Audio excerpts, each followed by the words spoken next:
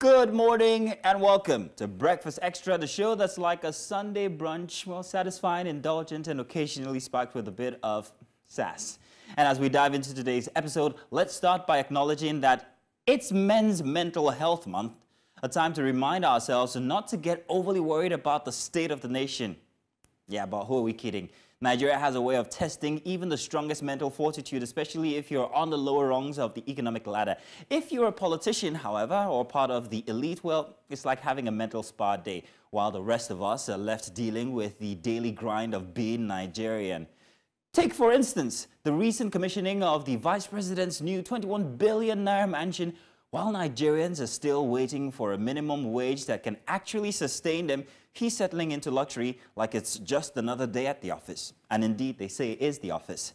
Talk about living in a parallel universe. Parallel indeed, because as the common man is requesting wages that reflects the times with prices rising and forex shrinking the Naira every single day, it seems like the presidency has exactly the same excuse for why the VP's villa costs 21 billion Naira. Up from 5 billion Naira, which it was initially supposed to cost. Apparently, it's the same reason we've been propounding as we ask for a new minimum wage. Times are hard, prices are up, inflation, and all the gimmicks that you can think of. But boy, the swiftness. They attended to the 21 billion Naira structure quicker than you can say Bob's your uncle. Yet, labor and trade unions are still locked in weeks of negotiation for a tangible sum to staple the new minimum wage. I don't know, is it me or is it just insensitive? Oh, and let's not forget the commissioning. It was a banquet of its own, an occasion to experience the opulence that the Nigerian ruling class can afford. What can you afford?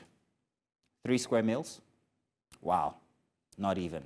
And speaking of opulence, let's not forget the ongoing Kano Game of Thrones saga. The courts have fined the Kano state government a hefty sum of, well, 10 million Naira for infringing on the rights of the 15th Emir of Kano, Atibi. Meanwhile, Muhammad Sanusi, the 14th and 16th Emir, seems to be sitting pretty on his throne like a boss, unbothered by the legal drama that's unfolding all around him. It's like watching a real-life soap opera or maybe series complete with power struggles and palace intrigue. All that seems missing is like maybe a couple of dragons, maybe a dwarf, an incestuous family, and I think we can pull this one off in Nollywood. I don't know. What do you think? If there are any takers, please come, let's produce. But let's not dwell too much on the woes of Nigeria. Today is also Father's Day, a time to celebrate Nigerian fathers who have jackpad and are working hard from abroad to provide for their families back home. These fathers are the unsung heroes. Well, they're toiling away in foreign lands to send money back home, only to be met with expectations that they're swimming in cash. I know it's not easy. It's a tough gig. But someone's got to do it. And who else but good fathers? So here's to the fathers who are making sacrifices for their families, even if they're not always appreciated for it. And finally, people, a big shout out to our Muslim brothers and sisters celebrating the Eid today. Despite the challenges of the times, the spirit of toughness and celebration seems to still shine through. We wish them well as they gather with their families to feast and rejoice, even if the feast is more modest than usual due to the economic strain. Here's hoping for better days ahead. So people, once again, welcome to Breakfast Extra. Grab your coffee, settle in and enjoy the show. Mazino Appeal, that's myself, and of course, Judith Atibi, who's my co-host. We are here to take you guys down a Sunday cruise with some laughter as much as we can afford and snarkiness here on Breakfast Extra. And hey, it's the reason why we call it a little bit of jara for you when it comes to the news, because we're extra. Meanwhile, I'm going to pull a Clark Kent. I don't know if Judith is ready to perhaps maybe join me in the... Judith, did you come prepared?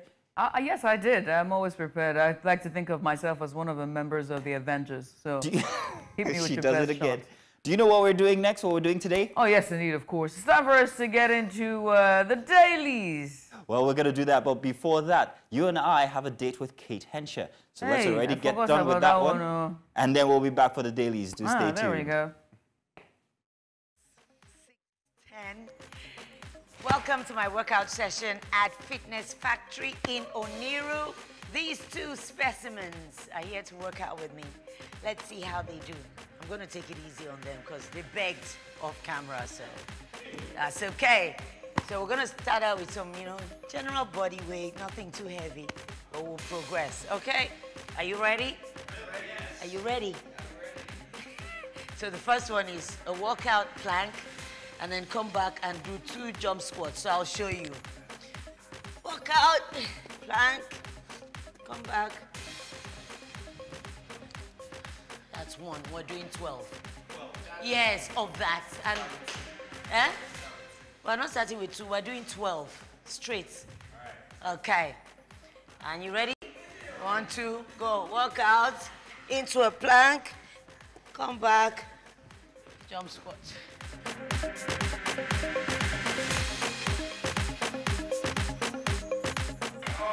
Okay, we go. Squat. In, out, up. Squat. In, out, up. Squat. In, out. Over. That's good. Oh, in, out. Yes, I can.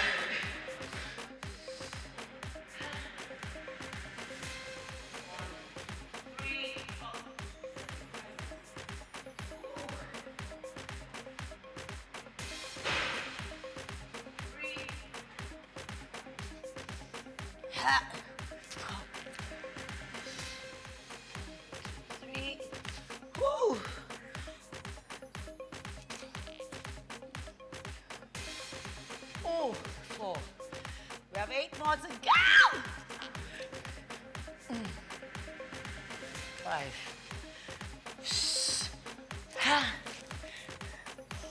1, 2, 3. Up. 6.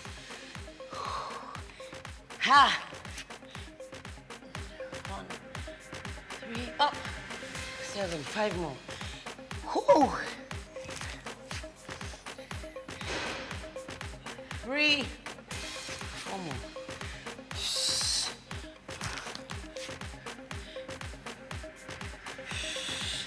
3. 3 more. 1, 2, 3. 2 more.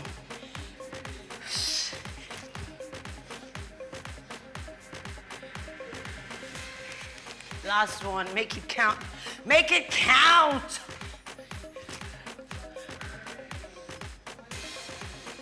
And 1. That's enough content. We are done. Yes, please.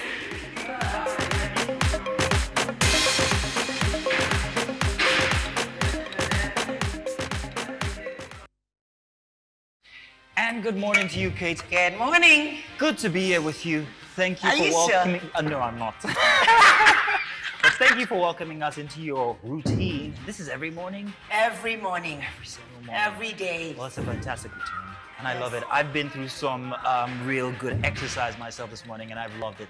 And you were my, what do I call it now? You were my accountability partner. Yes. Let me put it that way. Yeah. But let's get started by asking you, first of all, how or why you decided to have such a very regimented workout routine. It was by chance that I found fitness. Just fitness found me going through a tough time, like maybe 15 years ago. And I just started working out. And then I found out that I loved it. And then I found out that, all the illness of malaria, the typhoid, the headaches, oh, really? And then my clothes fit better. And most of all was the feeling. The feeling, especially when I go out running, it's an indescribable feeling, like you can take on the world. You have thoughts running through your head, good thoughts, and it's amazing. I can't explain it, but it gave me a lot of joy. And I said, why stop? And then I decided to share with other people. I'm like, Nice. Let's see who else is doing this, getting anything out of it. So this is 15 years ago. Yeah. That's a long at time to least. actually have this as a routine. Has that in any way affected the way you look? I mean, age-wise, because you do look ageless. You see, when they say, for women, I always, because I'm an advocate for women, I always say, you need to move your body. Your body is designed to move. You only age because you stop moving. You don't stop. You stop moving, then you age. It's not because you are aged, then you stop moving. It's actually the other way around. How do I say it? Women need to move, especially with getting older. You know, for me, especially in the entertainment industry, there's a perception or look that it's over for you from 40, 50. And for me, I don't feel that way. I don't feel the age. For me, I don't think about it. I just keep moving. And I totally love it. I do weights, I spin, I do bar, Pilates, I do everything. Yeah. You also dance as well. She's a fantastic dancer. I am the one in the mall. When the music is playing, you see me by the cash register. Dance like no one is watching. I saw a routine, choreographed you and another gentleman. Yes. It was in sync. I love dancing.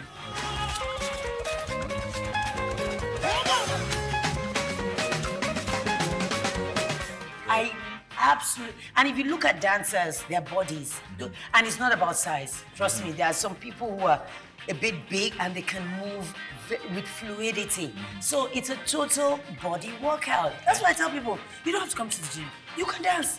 Dance 30 minutes every other day. Consistency. That's true. Now, so let's talk about the application when it comes to you being an actress, an actor generally. Yeah. How has that played into your work of life? Okay, so for example, a huge example, my role in Blood Sisters, I did a reading for it. And as soon as they put me in front of the camera, like a test, they said they have to age me, that I don't look my age. Oh. And this is me at 50. Wow. So they had to age me to look older. Like, she looks too young. Same thing for the movie Fourth Republic. They had to put bags under my eyes and all of that. I remember that one. Yeah, actually. Just to make me look older, even though I am older. No, you're not. I am. Stop it. Okay, you spoke earlier about inspiring people. There are so many people who want to go into your kind of work. I mean, being an actor and everything. How would you feel, or what do you think you have done in terms of inspiring younger women to go into fitness, to go into acting, and actually to combine both of them? Well, my work speaks for itself, the quality of the work that I do.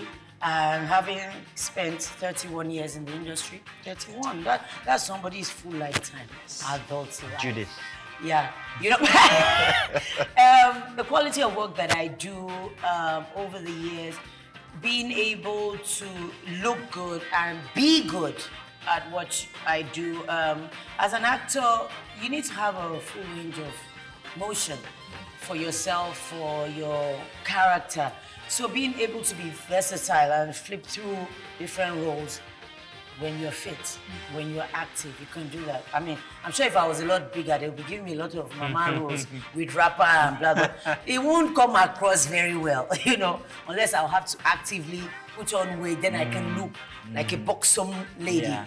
But because of fitness, I'm able to play a wide range of roles in the industry. But it's not exactly cheap now, is it? Registering at a gym, and I'm not even talking about just expense itself, the time you have to invest in the wares. The wares. I mean, look at you all syncing up your shoes and everything. For an average person out there, how easy would it be to get into this kind of routine without spending absolutely too much, especially that Nigeria is the way it is? Okay, you don't have to come to the gym. You are staying in a home. You have a room.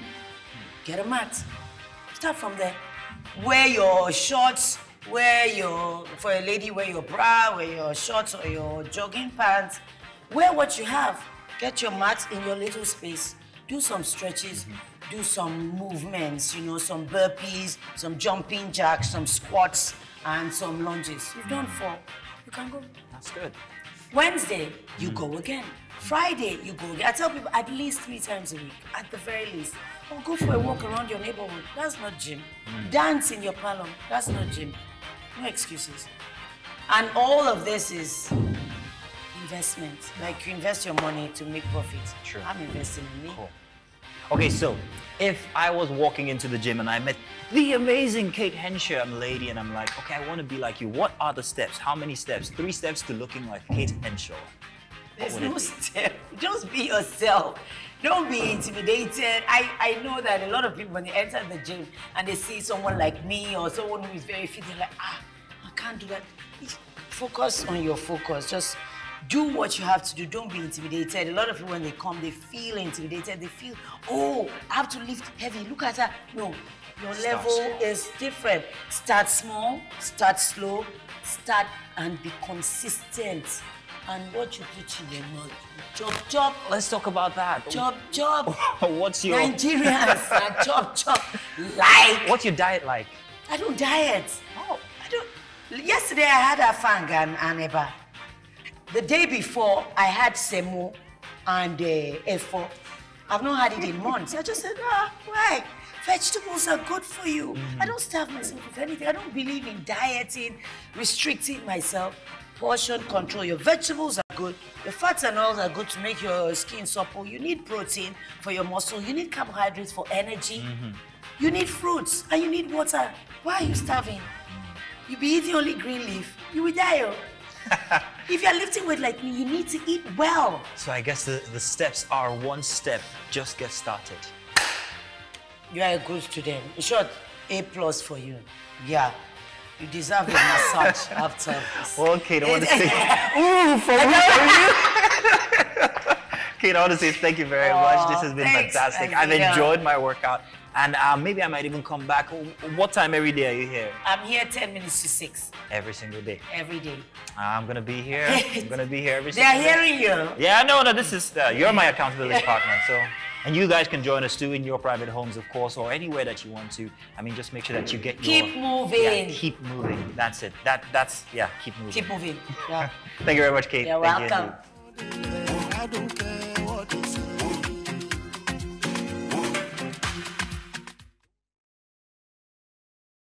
There's one thing that's certain is that when I look at my vision board, and when I get to my 50s, Ketensha is right there. Right, she's right next to Ego Boye and Omotola. Those are ageless beauties. That was Ketensha there, taking us through her workout session, and I do hope you enjoyed it. Mazino had a sweltering time. Sweltering? I had a swell time. Yeah, it was sweltering because he was sweating as it was hot. What was it like for you? It was hot. Oh, it was exhilarating. It was exciting, of course. No aches after. But at the same time, it reminded me that I had to give up something, and I need to go back. What are you giving up exactly? Oh, I'm a fit fam now. Unlike you, you were sweating, you're just killing yourself. Well, the funny thing is, I actually enjoy a good workout. I actually have a routine, but it's not as, what's the word? The one on the bike? Not about being a biker, but I actually take walks every single evening. Every single evening. Right. But the idea is not for physical exertion. For me, it's more a mental thing. So actually... to decompress. Exactly. Yeah. And remember that it's Men's Mental Health Month. Yeah, and I think that is very important for me. Yeah. Because with everything that we do, everything that we go through every single day, it kind of like compounds to the back of your head, but you don't know you're storing it. But when I take these walks, it kind of like just like eases out. Yeah, it helps you decompress. No questions asked. Exactly. No questions asked. I mean, the most important thing is that you get yourself out of bed as much as you possibly can. Keep moving. And just keep moving. That's very, very important. And also, there are different apps now and different, wristwatches that helps you to stay accountable to taking your steps. So I hope you found it exhilarating, and I hope that that inspires you at home to get out of bed, start to walk. But anyway, thank you once again for joining us on the Sunday edition for Breakfast Extra. And on today's show, we're going to be looking at matters on details from inside the news from last week. So far, so good. From the fine of 10 million Naira that's now been imposed on the Kano government for infringing on the rights of Adu Bayero. We also did have News Central's town hall meeting. Another edition happened, I think it was on Tuesday, if I'm correct. Wednesday, actually. Yeah, so in rather, Jos. I'm sorry, Thursday, actually. Yeah, it was Thursday, there we go. Happened in Jos, and as we're going to try the details of the town hall meeting was to find a true or lasting resolutions to the many crises in the region. And also we're going to take a look at some big stories happening inside of the continent of Africa. Okay, so we have all of this and more if you choose to stay with us. But to kick off the Sunday edition, however, let's bring you the front pages of the dailies this morning from Nigeria and some parts of Africa. And we're going to get started with the very first one, the Punch newspaper. As we pull up the Punch on the...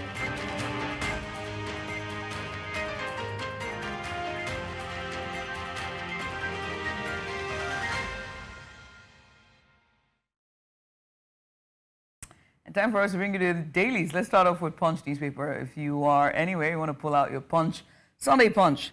The very first story that jumps at you: Nigerian Airlines to fly U.S. South America routes soon, and that's from Keyamo, the Minister for Aviation. You can find this story on page 36. Right next to it is Tinubu Atiku governors urge unity at Eid el-Kabir. That's for Salah. You can find that story on page 6. A very big one there that jumps at you. Festivities may fuel cholera as cases spread to 30 states. You can find that story on page 3. At the bottom there it goes, Lagos confirms 15 deaths, Oyo, Ogun, others on red alert. Celebrations increasing rainfall can aid outbreak. And that's from NCDC agency. That's the National Agency there for Disease Control. Right next to it, family accepted Biola's death, June 12 election annulment as God's will. And that's from his brother. You can find that story on page 14. Police intensify search for Fuani MD, 3 others abducted in Lagos. You can find that story on page 4. How I spent 6 days in kidnapper's den. Engineer, you can find that story on page 34. Very, very interesting how those two stories are side by side when it comes to insecurity in Lagos. On pages 8 and 9, governors strengthening grip on states through through local government control. That's LG control. And that statement there is from an ex-minister. I want to find more on that story. Go on to pages 8 and 9. On page 3, Miati Afenifere disagree on ranching bill. That story is on page 3. Gridlock on Lagos-Ibadan Expressway as Muslims others travel for Salah. You can find that story on page 44. Foodstuffs, exorbitant costs threatens Salah celebrations, and that story is on page 7. It's very interesting that in spite of all that's going on when it comes to our economy, Nigerians will still find a way to go back home and celebrate. Absolutely. In this case, it is necessary. I mean, family is all you have when there's no money, quite Yeah, frankly. so you might as well do whatever you can, and that's causing the gridlock, which is very funny because I intend to use that path today, and I'm hoping that it's going to be free. Congratulations, Marshall, by the way. He knows what I'm talking about. Let's move on now to our next daily, and that is the Daily Trust for a Sunday here. Nigeria's 289 delegation to ILO confab stares fresh outcry. It's a mockery of Tinubu's foreign travel policy. This on page 4. And indeed, it is a mockery that after we have a 21 billion naira vice presidential estate, only commissioned with a couple more millions, that we have this again. 289 delegates. 289, and I bet you a couple of them went first class. I don't know yet. We will find out. But then, what are we talking about here? The wastage of the Tinubu administration here just coming to the fore. Why Finidi George steps down as Super Eagles coach. There's a trending piece of music by P Squared. They do like Finidi. You know, I know they do like Finidi. I know they always finish that kind of that bit. Did you I know you do like Joseph or you, but they finish like Finidi George. It's exactly. It was trending over the weekend. But interesting that he has stepped down. More now for the Daily Trust. 700 million naira gold theft, police traders, tiff over arrests, torture, extortion. And Salah, Tinubu, National Assembly governors, others preach unity, police. And the fine print here, Zulum, 5th year in office. Look at some of the achievements there for the stats, and also pictures showing their inside of the photo story. That's all we have for the front page of the Daily Trust. Let's move on now to Sunday Independent, shall we? As we pull up Sunday Independent on there, the very first big one that comes out to Activist Slam, federal government states OPS for rejecting 250,000 naira minimum wage.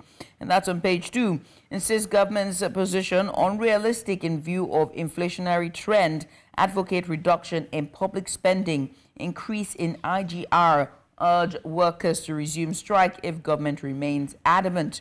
Now, when you move away from that one, now right next to it, you can find the story on page 4. Your sacrifices won't be in vain, Tinubu tells Nigerians as Atiku preaches sacrifice, love, and peace. And that story is on page 4. At the top there, Edo 2024, as the elections are fast approaching. Choice of candidates, page 7. Wrangling threatened APC's chances. Disgruntled party wrangling threaten APC's chances. I beg your pardon there. There's disgruntled party chieftains in anti-party activities. All that and more on page 7. Right next to it, NAMA refutes claim of non-total coverage of Nigeria's airspace. That story is on page 8. We did have a piece there on our news on Friday on News Now on News Central TV. Moving away from that now, the next story right next to it is grandma set on fire by daughter dies in Ondo. Oh my goodness, that is sad. You can find the story on page 7. And when you move to the bottom there, knocks for 6 years single term, return to regionalism. Desire for second term drives performance, says stakeholders. Advise lawmakers to make present arrangement work. That story is on page 2. Police reject 2022 constable recruitment, say list flooded with non-applicants, process marred by irregularities. And that story is on page 4. Federal government warns licensed landowners following Niger mine collapse. That story there is on page 3. And page 5, I beg your pardon. Very sad, all that's happening in Niger. I find the police story very interesting here.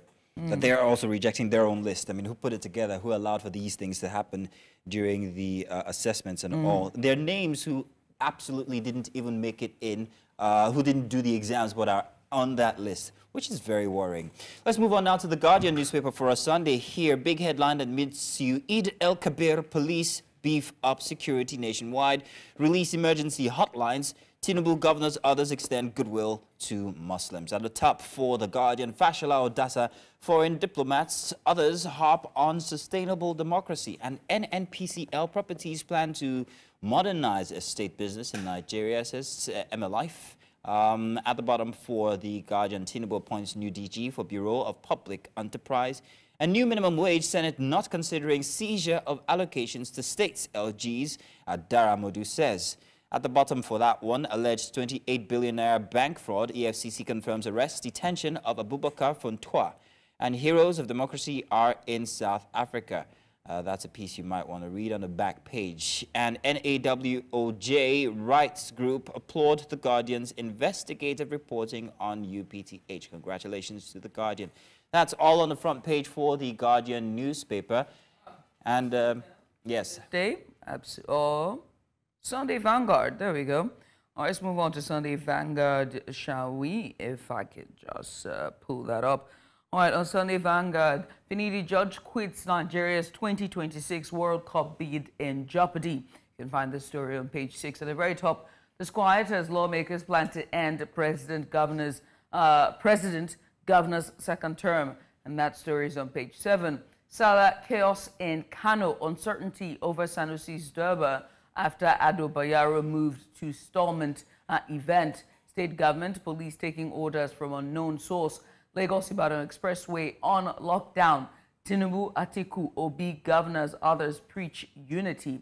You can find that story on page 8 and page 5 as well. You move on now to the bottom there. NNPC Properties Limited, which that was going to be a tough one for me. Revolutionize. There we go. Real estate. Come on. Are you still sleepy, Judith? I think I am. It's been a long night. Uzoma Emelefe, the managing director there. You can find the story on page 6. Right next to it, power play revelations. Why APC ex-chair Adamu opposed Tinubu's emergency as president. Senator Omishere. You can find that story on page 12. Police open up on scandal. Those who didn't apply recruited as constables. And that story is on page 5. Inflation rate worsens, rises to 33.95% in May. And that's on page 5, which is making it another 28-year high, if you know what I mean. Move away from that. Now, cholera, 15 dead in Lagos as outbreak unsettles Ogun and Oyo. And you find that story on page 5. Very expensive Eid el-Kabir. Only super rich buy as RAM sells for nearly 1 million naira. No. That story is on page 4.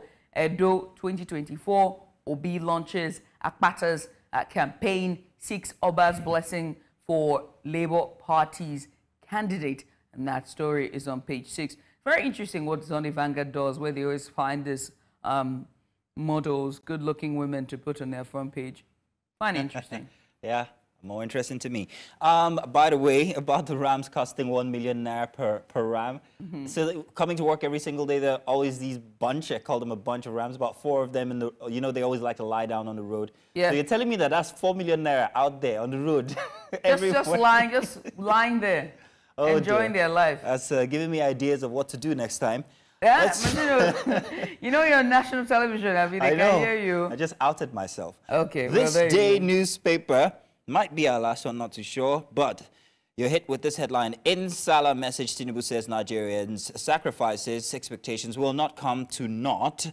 So, Atiku, Abbas will be governors, APC, PDP celebrate with Nigerian Muslims, preach peace, love, sacrifice. DSS urges vigilance, IG orders AIGs, CPs to beef up security.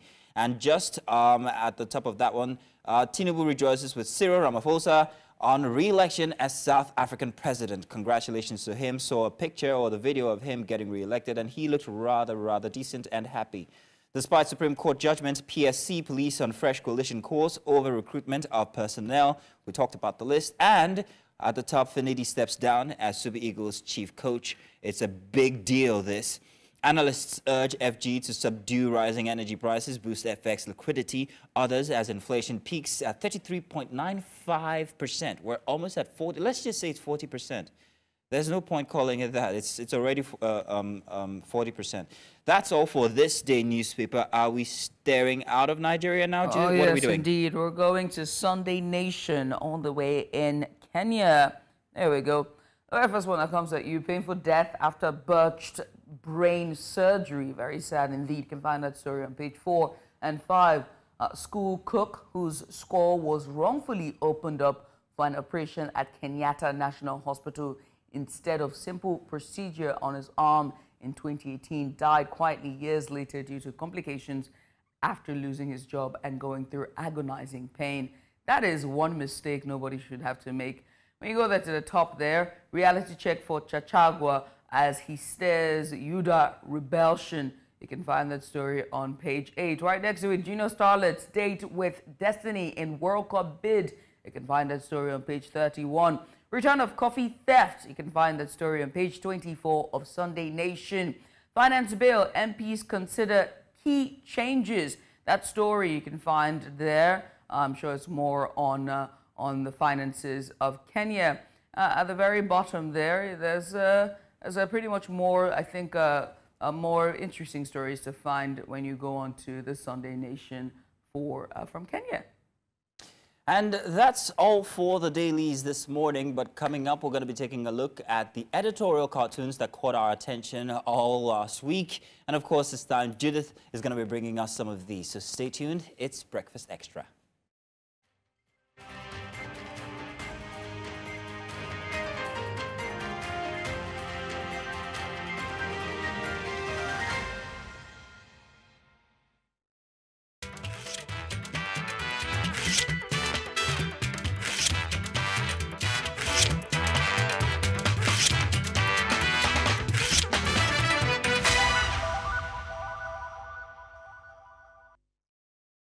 So normally I wouldn't be the one standing here, it should be Mazino, but here we go. I'm right here.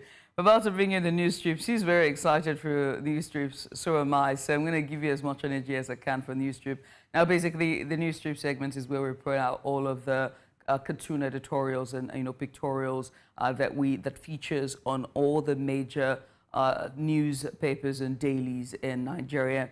And they're so, so sarcastic, so witty, and very apt when you look at how, they're able to capture the very essence of the major headline stories that we have in Nigeria. So I'm going to pull up some of them for you.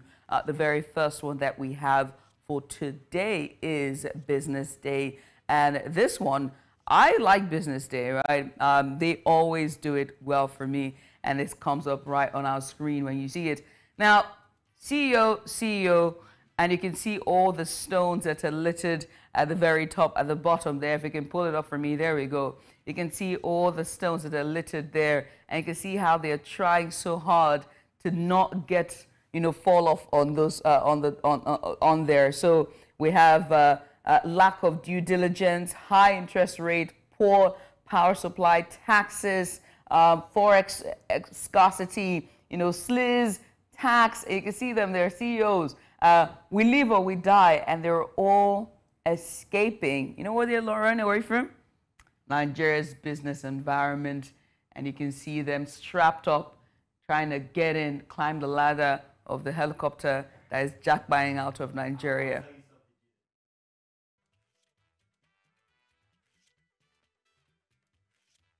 The multinationals leaving Nigeria, they can, while everybody else has to stare through all the landmines of doing business in Nigeria. Absolutely. And very difficult. Yeah, and what was interesting is that you actually need them when it comes to, to send the message that your economy is quite viable. Exactly.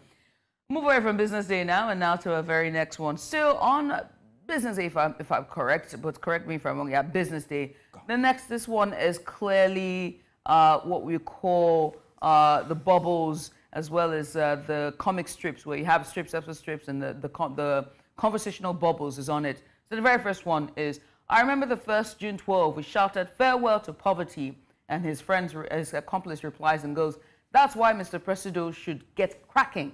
And then the next one, why? And he goes, so much hunger, banditry, abject poverty, hardship everywhere. And then at the bottom he goes, so, and his accomplice replies, we no longer shout farewell to poverty, we now shout farewell to our sanity. Well, very self-explanatory there. There's really nothing that you can deny. One thing is certain, people are hungry. The price, recently we just saw the numbers, the inflation number for May. It is at 33.95%, the highest so far in a 28-year protracted period. Price of food have jumped. This Eid, it's not like the usual Eid that normally would have. It's now been downsized, and families have to, struggle, or better yet, look for a cheaper alternative to be able to celebrate and still stay within the tenets of their religion. So it's really, really hard for Nigerians. Just a really tough time indeed. But hey, Nigeria will hail thee. We move on now to our very next strip for today, away from Business Day. This next one is still also from Business Day. And as you can see, there is our very own, you know who he looks like. There's no need to say who he looks like, but we know the hat is a big giveaway, and the glasses as well. It's kind of his signature look, like Mazino and his monkey jackets. But anyway, this looks like a chessboard or a checkers board, right?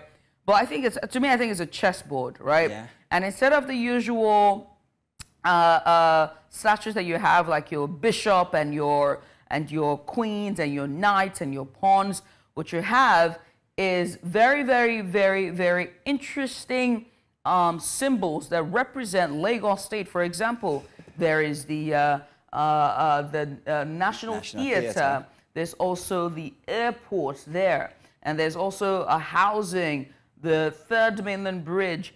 And when you look at it, it looks like, it's being ripped apart. Mm-hmm. And there's now the bulldozer that is coming in and with its wrecking ball, wrecking things to make way from, the drill, Mazino, say what it is. Funny thing is, I found that very interesting because whoever made that cartoon didn't forget to put the demolitions in there. Yeah. You see that there's the demolitions, the bulldozers and everything, and then the president saying, I'm still building Lagos. Yeah. But I'm thinking that, is this Lagos at this time? Shouldn't it be more than Lagos, maybe Nigeria at this point? Yeah, Lagos is still under construction anyway. Exactly. But you know what he's building? What?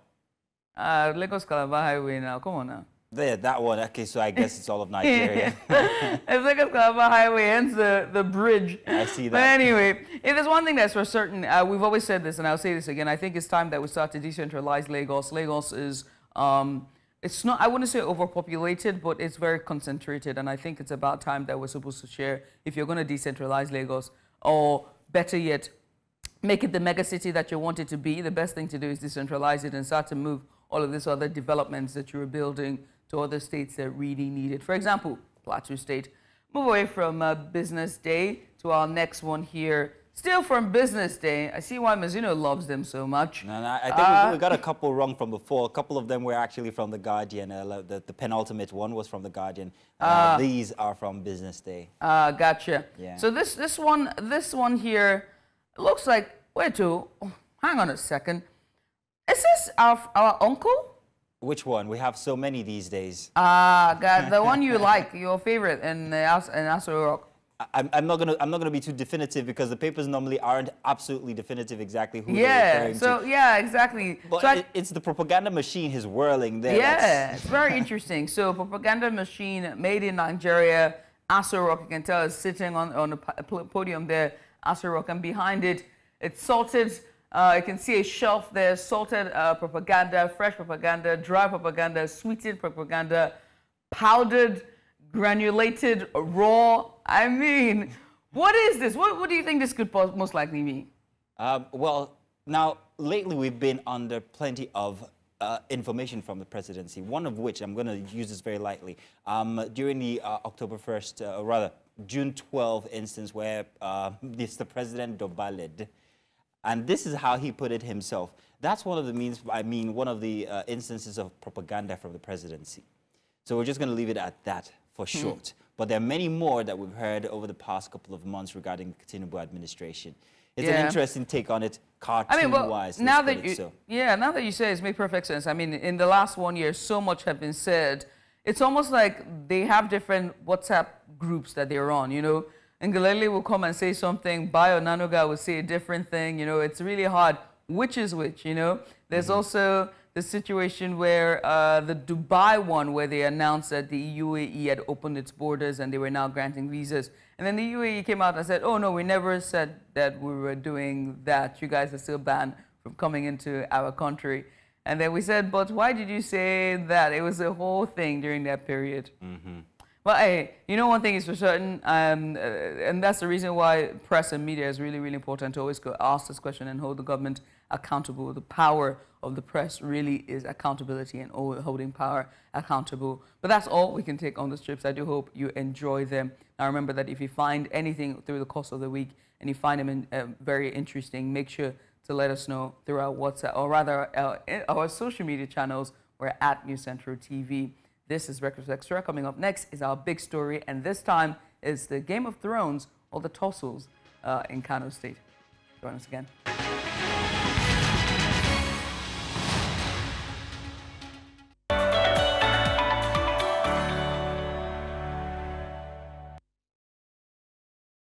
Welcome back. Now let's take you to Kano, where it's all Game of Thrones, only just last week it was something different. We turn first attention to the situation that has troubled Kano State since the return of the 14th Emir of Kano as the 16th Emir of Kano State only a few weeks ago. Now on Friday, Justice Liman Mohammed of the Federal High Court Kano State declared that the dethroned Emir Aminu Ado Bayero has the rights to be heard. The case filed by the Kingmaker Aminu Baba Dan Agundi is that of a fundamental human rights case in the Emirates tussle. The development comes days after a Kano State High Court ordered substituted service on Bayero and 4 other emirs in a case filed by the Kano State government to restrain them from parading themselves as emirs. Now, the judge declared that the act of the Kano governor in directing the police to arrest the applicant without any lawful justification is a threatened breach of the fundamental rights to liberty of the applicant guaranteed under Section 35(1) of the Constitution of the Federal Republic of Nigeria 1999 as altered. The court last Friday reserved its judgment in the fundamental human rights suit filed by the 15th Emir of Kano, Ado Bayero. The reservation of judgment was taken by Justice Amu Bada following a heated argument between lawyers. It was learned that the applicant, Ado Bayero, who was recently dethroned by the state government, filed a motion ex parte to restrain his arrest of any kind. So joining us to unpack the increasing complexities of the chieftaincy matters is, of course, a lawyer and legal practitioner, Johnson Omede. You're welcome, Johnson. Good to have you here. Thank you very much for having me. All right, great. Now, Johnson, first off, let's talk about what the court has just done. It's ordered the state government actually, they've been fined 10 million naira. I'm very curious as to exactly what the impact of this fine would be, and also what the case would be for the current situation between the emirs, one deposed and the other one reinstated. So tell us exactly what this means or portends. Thank you very much. The case that led to the fine was a judgment released by Honorable Justice S.A. Amobeda. The applicant in that case was the 15th Emir, His Royal Highness Alhaji Ado Aminu Bayero. That application essentially borders on the breach of rights that he purports to have. Now the court has declared that he has, which is a right to liberty and a right to a freedom for liberty. Now, there is nothing on the face of that application that touches on the issue of the emirate, emirship, appointment, or removal of emir. That case is stricto sensu an enforcement of right in law that the former emir or the 14th emir has, the 15th emir has. So it has nothing to do with the issue of emir, emirship, appointment, or removal. Now, the court, Federal High Court, under the application that was brought, pursuant to the provision of the Constitution and the Fundamental Enforcement Procedure Rule, held that you cannot, by an order, howsoever constituted, disallow anybody from enjoying his right to liberty. And this came as a consequence of the order made by the governor, directing the security agencies to arrest and detain the 14th emir, the 15th emir, I mean, and he went to court to push for his right. The court, in deciding in his favor, fined the governor and some of the agencies that were involved there 10 million naira fine for violating his right or about to violate his right, as it were. And so it has nothing to do with the emirate. The fine, of course, must be paid. It's an order of court and it must be obeyed. However, the parties in those suits, particularly the respondent, the federal government was joined using the office of the Attorney General. The state Attorney General was part of it. And then all of the security agencies up to Navy were respondents in that suit. But Johnson... What the court... Yes. Now, the case is that, first off, there wasn't an arrest. So how come the state has been imposed with this 10 million naira fine if they didn't succeed in arresting him in the first place? And then another question is, when exactly did Ado Bayero file this motion against his human or for his rights? Okay, so what happened was the governor gave a directive that Ado Bayero be arrested and detained. There was a directive from the governor of the state on this matter. Ado Bayero, having listened to that directive, went for his fundamental right. Now, fundamental right action can come as a result of threatening bridges. That breach may not have occurred, but where there is a likelihood of threatening the right of anybody, once you perceive that a right is about to be breached, what you can do is that you are entitled to go to court and enforce your right, either to stop that breach or ask the court to reverse any breach that may have occasioned as a consequence of the action of another. When the governor gave that directive, his right to go to court and enforce his right to go to court to enforce his power or his protection under the Constitution was matured. So at the time he filed the suit was when the directive was given. So his suit was properly filed and was early in time. So, I mean, let's look at this because we're a bit pressed for time now. The court have now fined the state government now to pay 10 million naira for violating its human rights. How do you foresee this playing out now that it's now in the federal the Federal High Court. How do you see this whole case playing out in the next couple of days or weeks to come? Okay, on this issue of enforcement of right, at the level of the Federal High Court is conclusive. A judgment has been delivered. Parties in that suit, particularly the respondent, the second respondent, which is Kano State government, represented by the Office of the Attorney General of the state, they have a right in law. Their first right in law is to exhaust their rights of appeal in that suit. Until that appeal is exhausted, assuming they elect to go on appeal, until the right of appeal is exhausted and the Court of Appeal and the Supreme Court holds that, yes, a right was breached and the fine was consistent with what the Federal High Court has done, then the Kano State government must proceed to pay Ado Bayero that 10 million. It's an order of court and parties must obey it. There's nothing anybody will do about it. But prior to that time, they have a right of appeal, both at the Court of Appeal and at the Supreme Court. And I want to believe they will want to exhaust their right in those channels.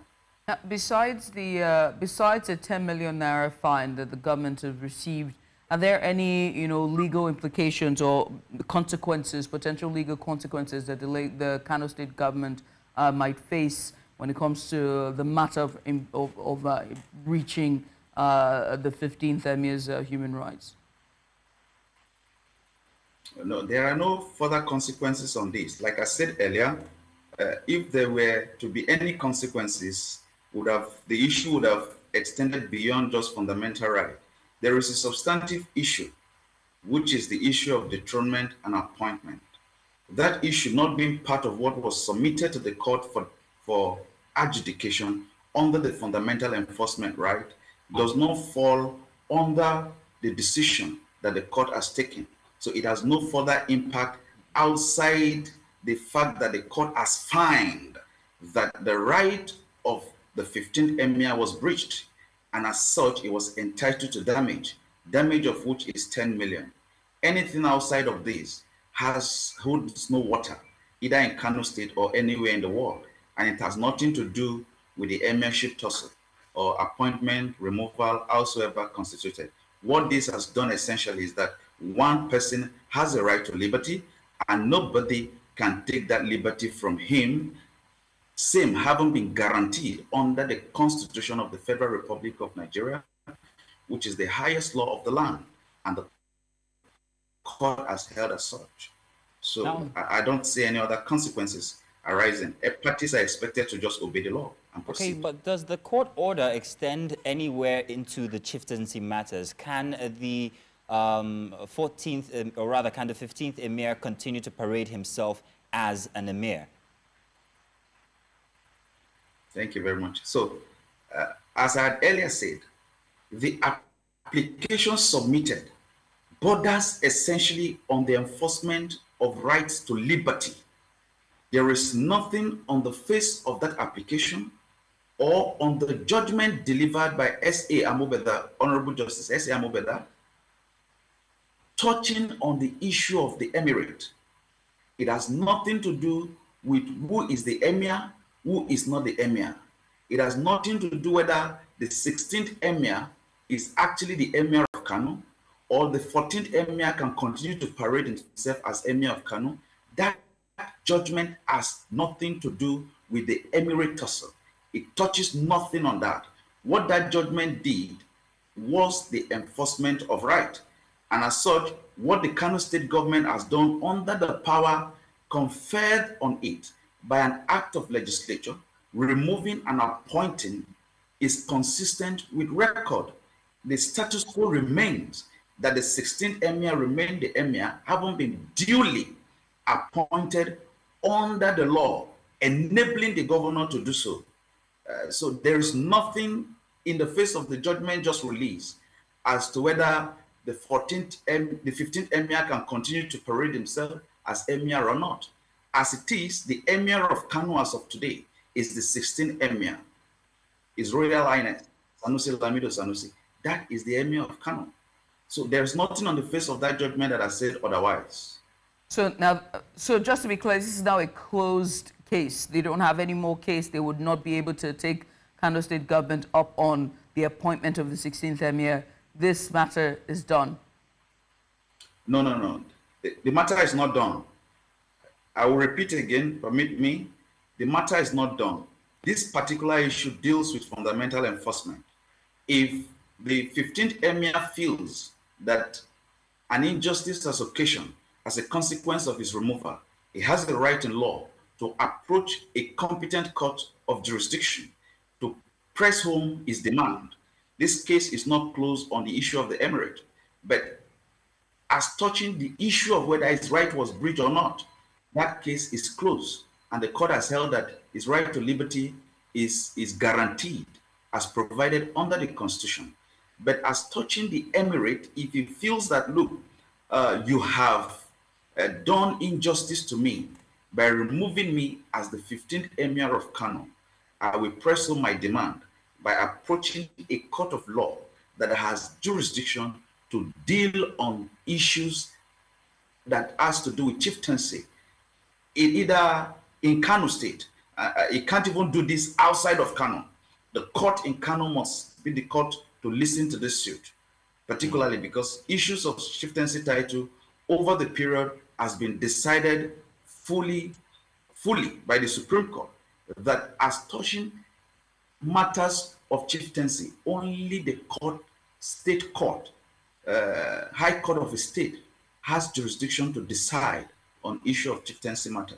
Federal High Court cannot have a power to do so, given its substantive jurisdiction provided under Section 251 of the Constitution of the Federal Republic of Nigeria and all other enabling laws provided as the act of the Federal High Court and the rules.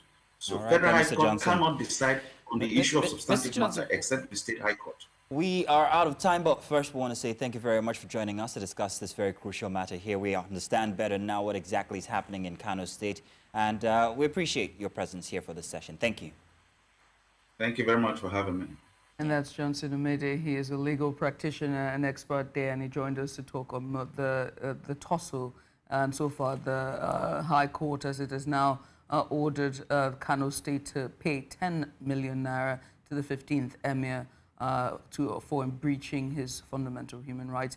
We switch gears now from breakfast to the headlines, and we have Adebola Adeduba on standby. Adebola, very good morning to you. Good morning, Judith and Mazino. Good to be here. Welcome to Breakfast Headlines here on News Central Television. I am Adebola Adeduba. As Muslims across the nation celebrate Eid al-Kabir, prominent leaders, including President Bola Tinubu, former Vice President Atiku Abubakar, and several state governors have extended their congratulations and called for unity and sacrifice. In a statement released by President Tinubu's special advisor on media and publicity, Ajuri Ngalale, the president highlighted the significance of Eid al-Kabir, describing it as a time of sacrifice, faith, and submission to the will of the Almighty. He emphasized that these values are crucial for nation building, underscoring that collective purpose, determination, and action are necessary to drive sustainable change in the country. And moving on to another story. In the meantime, the Inspector General of Police, Kayode Egbetokun, has assured the general public of the Nigeria Police for sustained effort in tackling crimes and enhancing public safety and security across the country ahead of the Eid al-Kabir celebration. This assurance comes as the IGP directed commissioners of police along with their supervisory assistant inspectors general of police to strategically configure the security architecture in their areas of responsibility for robust and responsive policing. Joy, the Inspector General of Police of the Federal Republic of Nigeria, IGP Kayode Adeolu-Egbetokun, PhD, MPM, has assured the general public of the Nigeria Police for sustained efforts in tackling crimes and enhancing public safety and security across the country. This assurance comes as the Inspector General of Police directed commissioners of police in all the states of the Federation and the Federal Capital Territory, FCT, along with their supervisory assistant inspectors general of police, to strategically configure the security architecture in their areas of responsibility for robust and responsive policing ahead of the 2024 Eid-el-Kabir celebrations. The IGP has mandated zonal AIGs and state command CPs to deploy human and operational assets to conduct confidence building and crime prevention patrols of major highways in residential and industrial areas, at vulnerable points, places of worship, other public recreational places, and around all critical national infrastructure. And now to health matters. Nigeria's Chief of Army Staff, Lieutenant General Taoreed Lagbaja, has underscored the need to improve capacity of the Nigerian Army personnel. This, according to the Army Chief, would also keep personnel and troops abreast of drug abuse and post-traumatic stress disorder management in the Nigerian Army. Our correspondent, Chizoba Anyonwe, now reports. According to research, the use and abuse of drugs and alcohol within the military can cause problems in terms of readiness, discipline, mental and physical health of the service personnel. It is on this premise that the Department of Transformation and Innovation of the Nigerian Army converged on the 3rd Armored Division, Maxwell Kobe Cantonment, to sensitize troops on the subject matter. Representing the Chief of Army Staff, the General Officer Commanding 3 Armored Division and Commander Operation Safe Haven says the sensitization on the Nigerian Army lessons learned process, drug abuse, and post-traumatic stress disorder management cannot be overemphasized. The prevailing incidence of drug and substance abuse, as well as post-traumatic stress disorder amongst our troops deployed in several theaters of operation, is quite worrisome and necessitates troops' awareness on the effects as well as the management of drug substance abuse and post-traumatic stress disorder, all in the bid to enhance your combat effectiveness. Chief of Army Transformation and Innovation, Major General Zachary Abubakar, represented at the event, maintains that the security and development of any nation largely depends on the training of our security personnel. The highest obligation and privilege of any citizen is that of bearing arms for one's country. This underscores the importance of training and the concern for the well-being of the average soldier. If a soldier is well trained and administered, the army and nation will be better for it. The Nigerian Army has been able to identify root causes of some problems, hence avoiding a repeat and resulting in improvement and efficiency. Lessons learned basically describes people, things, and activities related to the act of learning from past experiences to achieve improvement. How consistent such programs are organized for all personnel who obviously cannot be accommodated here at once will determine their effectiveness and efficiency on the job. In Jos for News Central, Chizoba Anyonwe. Away from that, President Bola Tinubu has approved the appointment of Ayodeji Ariyo as the Director General of the Bureau of Public Enterprises. The President's spokesperson, Ajuri Ngalale, made a disclosure in a statement on Saturday. According to the statement, he is renowned as a financial expert and a fellow of the Institute of Chartered Accountants of Nigeria and the Chartered Institute of Taxation of Nigeria. The new DG served as the Commissioner of Finance in Lagos State between 2013 and 2015 and was the chairman of the board of the Federal Mortgage Bank of Nigeria. And moving on to another news item, residents of Akonapa 1 community, Karo local government area of Nasarawa State, north-central Nigeria, have accused the Abuja Electricity Distribution Company of extortion. The allegation is coming after the community claimed it had borrowed about 22 million naira to buy a new transformer after suffering 2 months without electricity and the distribution company did nothing to resolve the issue. The community says the distribution company is insisting they will be billed for 2 months. They have been without power and are calling on the Nigeria Electricity Regulatory Commission to call them to order. Our constraint, even now, I'm still surprised that the correspondence you send to AEDC, you don't receive reply to it. I don't know whether they are being skeptical not to commit themselves in writing, which does not help matters.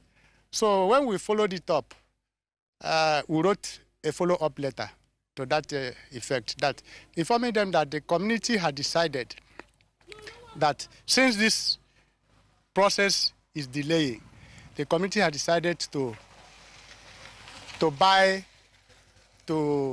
a new transformer. And then when we buy such transformer, which ordinarily is supposed to be their responsibility, it means they should be able to partner. If they allow us to do it, they should be able to partner with us, at least as a private partnership. Because even the one that is bad now is on community effort, not AEDC. And unfortunately, when you get such a thing, they'll ask you to donate to AEDC. Your hand is off, you are tied. And then when the old one, they generated 100%, there was no waiver. I had a lot of things in my freezer before the blackouts. When the whole thing happened, we were thinking that within days, we were able to fix the problem. But we were able to fix it for weeks, getting to 2 months now. All that I had saved money and bought in my freezer, they all got bad. So I had to throw some away and then give some to my dogs.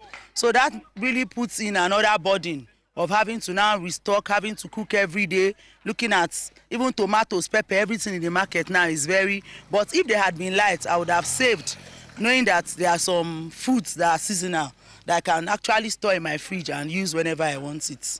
We'll be writing letters to AEDC. Unfortunately, there is no paper reply. Rather, they make a call and tell us we should go and meet the area manager. Area manager is going to attend to us. And many a time we'll go there, there will not be something substantial. You know what you are expecting when you lay a complaint, expecting a better result. All to no avail. The last letter we wrote was to make a demand that we as a community, we are buying a transformer, and we want them to give us a soft landing when it comes to billing system. They told us outrightly that whatever we are doing, we are on our own. If we spend whatever money we spend, we are on our own and we have to pay for it. That it does not affect their collection of billing.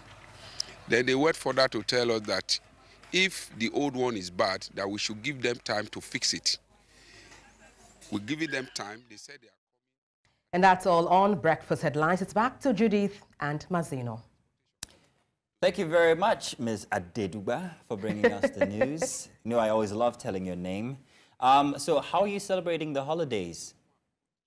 Well, like you know, we're here 247 media jobs, so I guess pretty much that is the best answer, because I don't know why you asked that question, but that is the best answer. We're stuck here. I was hoping for something more colorful, more celebratory. You know, come on, just, you know, at least go see a friend who's got some meat, some ram meat. Well, if I happen to be off, maybe I could do that. Yeah, perhaps. maybe. Yeah. And when you do wine and dine with your friends, do note that whatever you're going to be eating, if it's ram, it's very expensive. It's 1 million naira, they say, for 1 ram. But you know, let this thing go now. Adebola, I don't know about you, but the reason why this is on my case is because every morning I see these rams on the road lying down. That's 4 million naira there, 4 of them. I didn't know before, but now I know. Man. I mean, it's one thing for it to go for 1 million. It's another thing to find somebody who can afford 1 million naira. So if they are later there.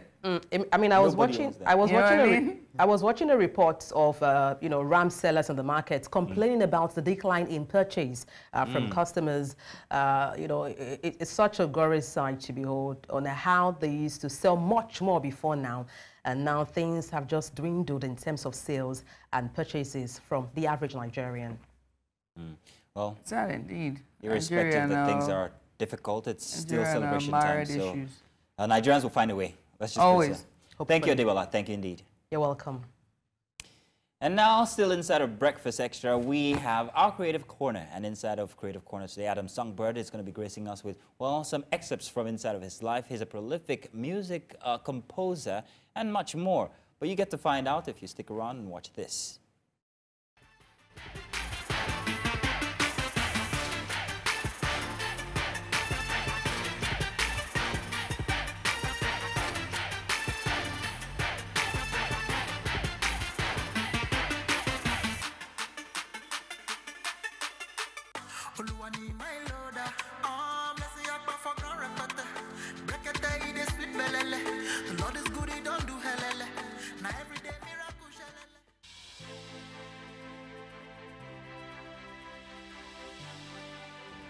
My name is Aluko Oludamilola Adewale. Everyone knows me as Adam Songbird. Quickly, the name Adam is an acronym of my name, Aluko Damilola. So, and the Songbird is a name given to me by fans. So yeah, that's my name. I'm from Osun State, Ilesha. I'm a singer, songwriter, musician, designer, whatever.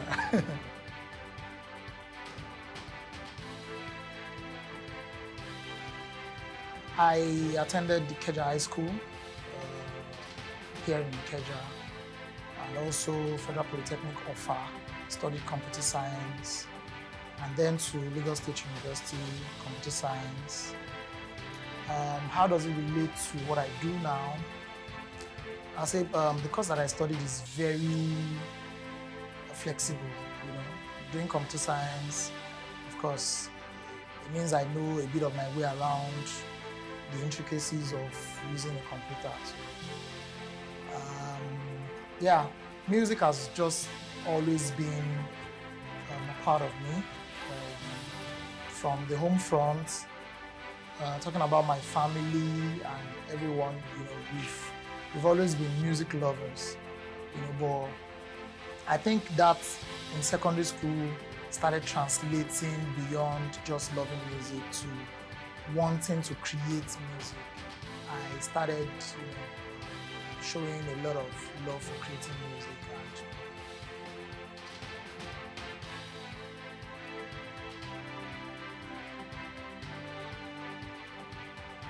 You know, let me just start from the home front. My family is a very Jollof family. And by Jollof, I mean like we have different characters. You know, I grew up with like my uncles and aunts, and they all like different kinds of music. My dad especially loves country music, the likes of Kenny Rogers, Dolly Parton, and the rest. And he plays a lot of that, you know, at home. My uncles, one of them is a Bob Marley fella addict. Like, he literally knows their life story from beginning to the end. And that one is more intense for me because he's more like the kind of person that forces me to listen to those music and be like, only gone, this is the real music, not that one, you know. And I have one that is more of the playful type. He enjoys a lot of obesity. And sometimes when he's in his body mood, he listens a lot to R. Kelly and the like. So I'll just say one of the good things that it did for me was to see music from a holistic perspective. You know, I'm not one to stick with genre. I've always never believed in music segmentation. Like, I just believe if it sounds good, then it's good music. If it feels good, then it's good music. So I feel like all those things help me to like see music from like an aerial view, not just from one angle. You know? So it's one of the advantages that I've enjoyed so far.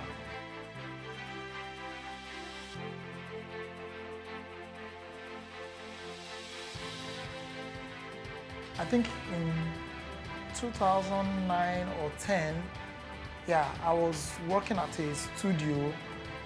Not like working, because I was actually working before I left my work to go work there.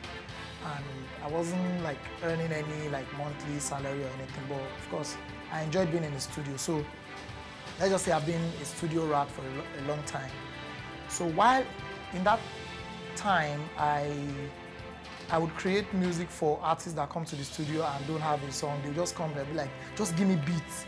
And then you give them beat and then they don't even know what to sing. And then so I was used to the fact, I was used to like helping them out with their songs. So one time, Mr. Saeed Balogun walked into our studio with some of his guys, and they needed my producer at the time to help them edit their dialogue, because they had a lot of noise in the dialogue, so they needed a dialogue editor and also someone to just help them. I think they had plans to create music somewhere else, so they came basically to edit their dialogue. And when they walked into the studio, I was working with an artist, who didn't really know what he wanted on that beat. So I was singing on the beat, I was freestyling on the beat, and one of his guys heard me sing, and he just tapped me and said, "Bros, ṣé ẹ ń play nínú system ni àbí ẹ̀yin lẹ ń kọ? Like, am I playing it on the computer or I'm singing to it?" I'm like, "No, I'm playing the beat on the computer and I'm singing to it." He was like, "Yeah." So he rushed outside to call Saeed Balogun, and then that one walked in. I was like, "Okay, sorry, sing something on it." So I was singing on the beat and I was like, "Wow, you sound really nice." And I thought it was like an already recorded stuff. So he now said, "Please, can you create something for this film that we came to edit?" I'm like, "I don't know, talk to my producer." So then I was like, "Yes, we can totally do it." So I was like, "If you guys can create something for me, how long will it take?" We were like, "Maybe by the end of the week." So he was like, "Just create something for me." So he left. By the next day, because we worked all night, so by the next morning we sent him a song, and he was just blown away and started sharing with all other actor friends of his, and it just became a thing. That time, I think it was 2009 or 2010, and then that was how it happened. We did that film, the next film, the next film, the next film. I just started creating movie soundtracks from there, specifically for him, and then later other people started coming in.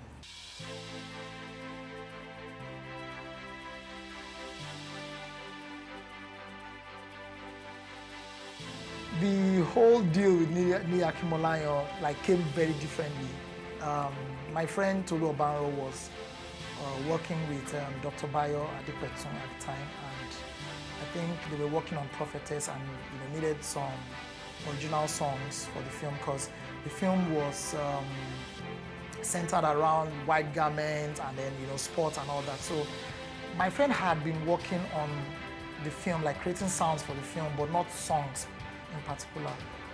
So when it came to doing songs, and he told me the ideas that Mr. Nia and Dr. Bayo had, and of course I had white garment background, I was born in CNS, and of course maybe later we moved into the Pentecostal church, but of course I had the whole vibe and the idea about how music is in the white garment. So it was easy for me. So he just told me, he said, "Guy, okay, I have this beat and that beat and that beat, and we can have this song and that song and that song on it. Let me see what you can do with it. I want to send it to Dr. Bayo in the morning." And then all night, working from home. I think I was sitting on his bed while I was recording with the mic in one hand. And then we did 3 songs before morning. And then we sent it to Dr. Bayo, sent it to Mr. Lee, and everybody was just crazy about the songs. And I think that was what birthed, the relationship between me and Mr. Lee Akimolayo, and of course, my guy, Tolu Obanro.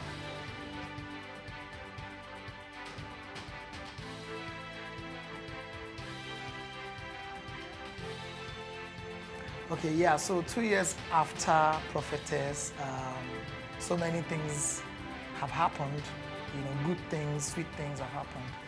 And then I would say before AMVC, I had a lot of growth and a lot of people paying more attention to what I do. And AMVCA was something that I knew it was inevitable. Of course, we didn't win the category, me and my guy, we didn't win the category, but we knew, and then we still know that, of course, this is going to get bigger than this, because, of course, we've always worked with a big vision, in mind. And for us, I concentrated on making sure that the quality of what we are dropping is top-notch. And then when it came that we were nominated for King of Thieves, Ageshikole, in the original soundtrack category, and also I think Battle on Booker Street. you know, for us it was like, oh yeah, okay, finally, finally someone sees us, and it felt really good. It felt really good, of course.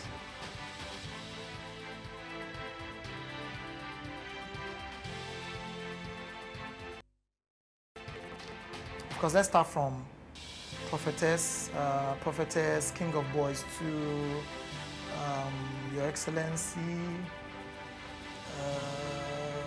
King of Thieves, Ageshikole, Jagun Jagun, Battle on Bukar Street. I can't remember everything. There's some that I didn't actually sing, but I wrote music and supervised music for House of Secrets, Nicolo. The list is endless. All these are great and unique movies in their, you know, in their own rights. And I'll say it's very hard to pick a favorite, but let me just pick two. I'll pick Prophetess because Prophetess, you know, brought about a shift, you know, for me and for the entire Anthill studio. It was a shift. Prophetess, and I'll say my latest work, or maybe the last, you know, work, Jagun Jagun.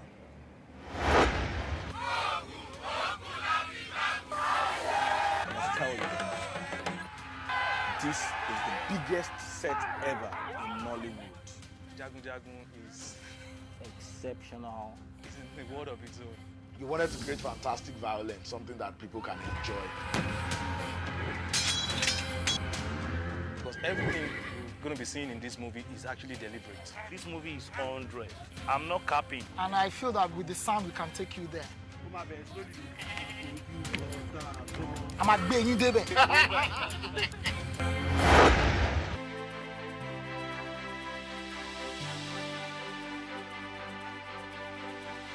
All right, so I have an EP that was released 2 years ago, and of course some singles after then. So, but this year by December, I'm planning on dropping another 5-track EP of songs that I like. You know, so this time it's not gonna be focused on one genre, or you know, it's just be songs that I like. You know, songs that I just feel I want to share with people. And, it should be in December.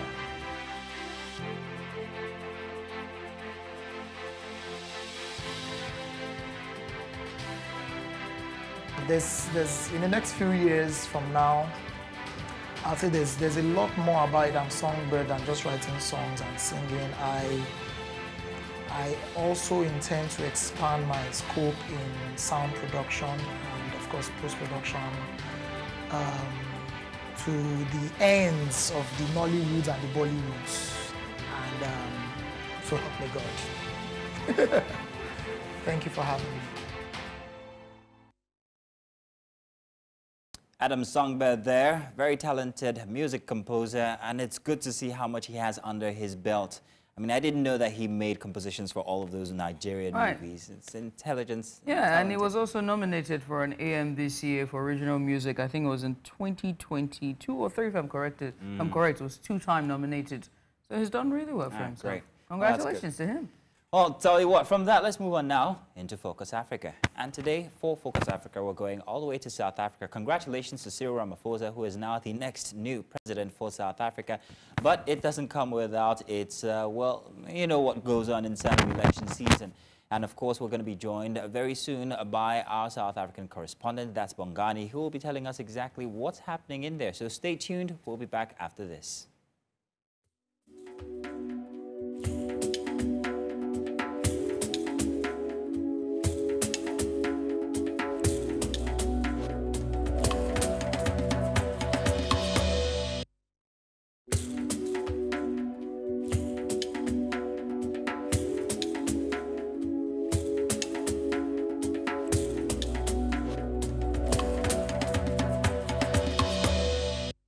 Welcome back, and off to South Africa we go, where we're going to be joined by our guest, Dr. Hammond, who's going to be explaining to us what the situation is with South Africa having elected a new president, or rather the former president as the next president, that's Cyril Ramaphosa, after making alliances with other smaller parties to be able to make their quota to be able to elect. So let's see if we have our guest here with us. Dr. Hammond, we're hoping that you can hear us. Good morning, Dr. Hammond. Good morning to you. Okay, good. Good morning. Thank you so much for coming on. Thanks for having me. Now, please, would you give us a cursory overview of exactly what's happened since after Cyril Ramaphosa was elected as president, after the coalitions? Yeah, actually, it's not a coalition. It's more of a government of national unity. And I think DA, the Democratic Alliance, and the Inkada Freedom Party, actually, and some other smaller parties, about 18 all in all, actually joined together. And now the president is re-elected with 283 votes against Julius Malema's, the economic freedom fighters leader, also got about 44. So the president will be sworn in at the president by Wednesday in Pretoria. Now, ahead of the Wednesday swearing in, we've seen that Julius Malema's party, EFF, they've all come out and they said that they're not in support of this unity government, and that a partnership or a collaboration with the DA doesn't stand with what they stand for. And also, correct me if I'm wrong, there was a move by him for an impeachment or sort of a move not for him to be sworn in for Wednesday. Just give us a bit of update on that from Julius Malema's camp. You know, historically, the DA is a center-right, more capitalistic party, as opposed to EFF, which is leftist, more of Marxist. So there are two extremes. That's why the EFF didn't want actually to join in the government of national unity. So wherever there is DA, then the EFF will not join, because there are issues of land redistribution without compensation in the political agenda or policy of the EFF. So, but as opposed to the market-driven, who believes in free economy, more liberal type of politics, DA. So that's why the EFF wouldn't join, actually. The same with MK or Nkonto Wesizwe Zuma's party also didn't want even to attend in the parliament. So that is the situation. So Dr. Obang Michael, does that mean, I mean, if this government is labeling themselves as a unity government with all of the other, where it's a collaboration with this other stakeholders or political parties, the DA, Inkada Freedom Party, then what then would you now call it if you know, Julius Malema and the EFF, who have been on the ground galvanizing, you know, and also represent a major interest of major South Africans, then would you describe this as a unity government? Well, there is no other choice. The ANC got only about 40.6%, so there was no outright majority.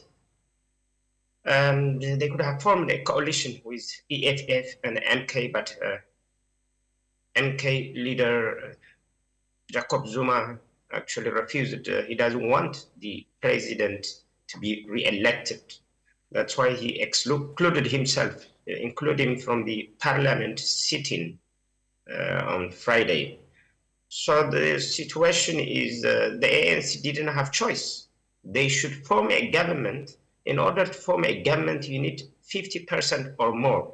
So that's why the government didn't have choice. This is the only choice that they have, and that's it. So and how And so if they do not have a choice, you're saying that the ANC doesn't have a choice and it was only a matter of time for a unity government to be formed. But what's the consensus like with South Africans? Do they welcome this development with the unity government?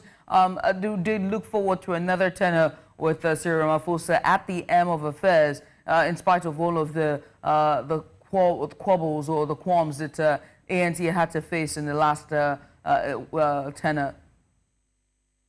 There is a mixture of feelings. I mean, there are some people, even within the ANC, who didn't want actually to have a unity government with DA, but there are some who just accepted it. Also, with the South African public, there is a mixture of feelings. There are people who never actually anticipated to see ANC having some sort of coalition or government of national unity with DA. EFF definitely, or their supporters, MK also didn't want actually, they don't want to see actually the DA forming a coalition with the ANC. So there are a mixture of feelings, and there will be some challenges as well, because they have different policies. The ANC believes on black economic empowerment. The land issue is there, as opposed to the DA, which don't want to see the land to be taken away from the white minority. There will be some challenge actually. Yeah, it's very interesting. Also, the Speaker of the Parliament is from the ANC, Toko Didiza, and the Deputy Speaker, who got also about 273 votes, is from DA, Dr. Anneli Lorette. So it's interesting times. Interesting times ahead, indeed. Dr. Hammond, now, unity government is what we call it, but this is an embrace of different political parties with different ethos and different, well, unique characteristics to this party. Like the DA is totally different from the ANC. The ANC being in power since the past 30 years. What implications does it have when it comes to the power dynamics, especially for the ANC having to share, in quote, these powers with these other parties? Yeah, definitely. We will see the cabinet, previously, since the ANC had outright majority, all the cabinet ministers were from the ANC. But now with the government of national unity, it means all other parties that joined the ANC in forming the government will have a minister and portfolio. So there will be a mixture of ministers or cabinet members from different parties that formed this government of national unity. So there will be power sharing deal, definitely, and it may create some sort of balance of power between these different political parties.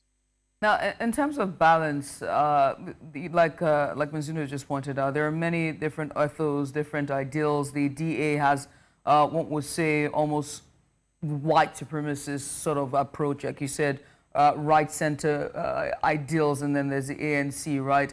And you talked about interesting times ahead. What do you foresee would happen in terms of major political policies and economic policies, and also socio-economic policies that are pressing for South Africa? What do you foresee that happen? How do you foresee how it will play out in the future? Well, it will be there will be so much compromise that will be going on. I mean, in terms of historically, the black South Africans are disadvantaged, and there are some of the issues that need to be addressed, like the land issue is very central, and there is also other problems, like unemployment is 33% in the country, and there is issue of crime, corruption, and mismanagement of public funds or embezzlement in various government sectors. So in terms of policy, there should be a lot of compromise that will be witness in the coming few years. But there is also another election coming, local election, in 2 years' time. So that would be also very crucial in, to see which party actually will win within this government of national unity. So in general, there will be so much compromise, so many debates that will be going on in the parliament, because there are so much differences between this, especially DA and the other parties that are more into the leftist ideology. Right. Well, Doctor, we want to say many thanks for coming on. We look forward to what Wednesday would look like for the swearing in, as well as, just seeing, what the move would be for EFF and also Julius Malema. But again, we appreciate you for taking out the time this morning to join us on Focus Africa on our show. Thank you so much. And that's Dr. Herman Obang Michael, who's a political analyst, and he joined us on the show today to talk to us about the elections in South Africa ahead of the swearing-in of Cyril Ramaphosa on Wednesday, and also the coalition or unity government, as well as the parliament which was sworn in on Friday. Well, we'll switch gears now, right? Yes, indeed. We're going to be going to our Abuja correspondent so that we can take a look at exactly what's happening as Muslim faithfuls are celebrating the Eid that's today. So let's get a feel of exactly what the celebrations are like, especially from our Abuja correspondent. We have Joshua Imarai. He's on standby. There we go. Joshua, how are you doing? A very good morning to you.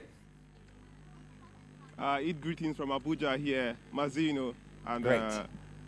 Judith, of course, thank you. Yeah, Joshua, I know that the mood is very celebratory, so to speak, with everyone's in their Eid fits and their nice, colorful outfits. But tell us, you are live at the park in Abuja ahead of prayers, Eid prayers for today to really kick off the celebration, which is going to be a long weekend, by the way. Talk to us, what's going on so far? Well, Abuja is packed with beautiful abayas and jalabias from Muslim faithful across Abuja as they congregated in the National Mosque in Abuja.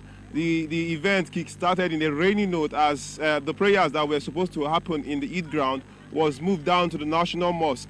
And the prayer kick-started with the chief imam, Sheikh Megari, leading the prayers. And he urged Muslim faithful around Abuja and the environs to uphold a spirit of sacrifice, understanding the essence of this very season that the beloved one sacrificed a ram in place of his son, and this is something that is quite understanding in the current Nigerian state, as everyone is being urged to uphold the spirit of sacrifice.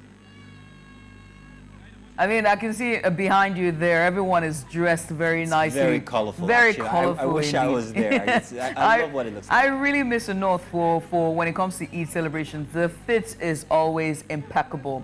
But, speaking of, the past and also present and sacrifice, we know that there's so much going on economically, in our tough times, the prices of food is high. And I know we've seen news, headline news of the prices of ram as well. But how is the celebration like? Is it different from past years? Are people still trying, and making sacrifices when it comes to their pockets and just to make sure that today happens?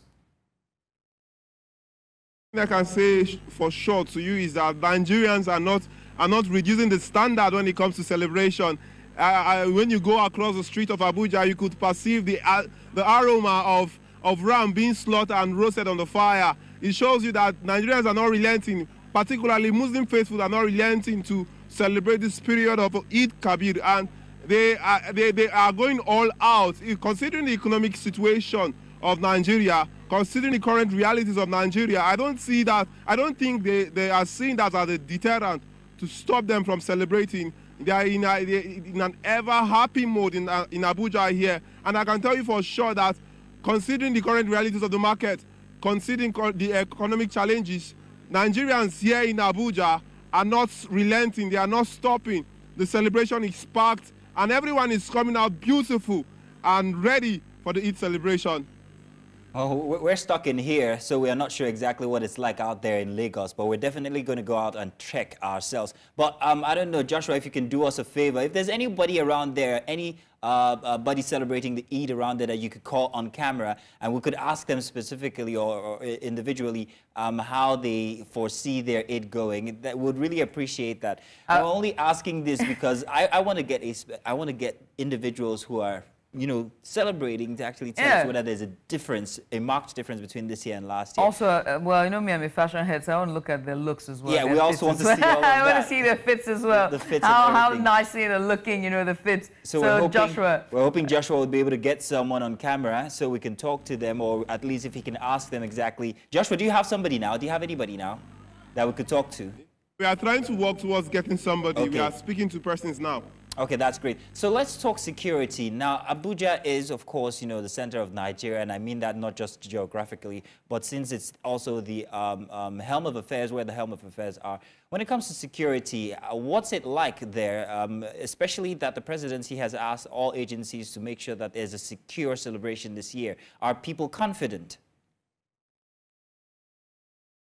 We understand that the current security challenges of the country now. And one thing that I know for sure is that Abuja is secure. We coming into the entrance of the Abuja Mosque today.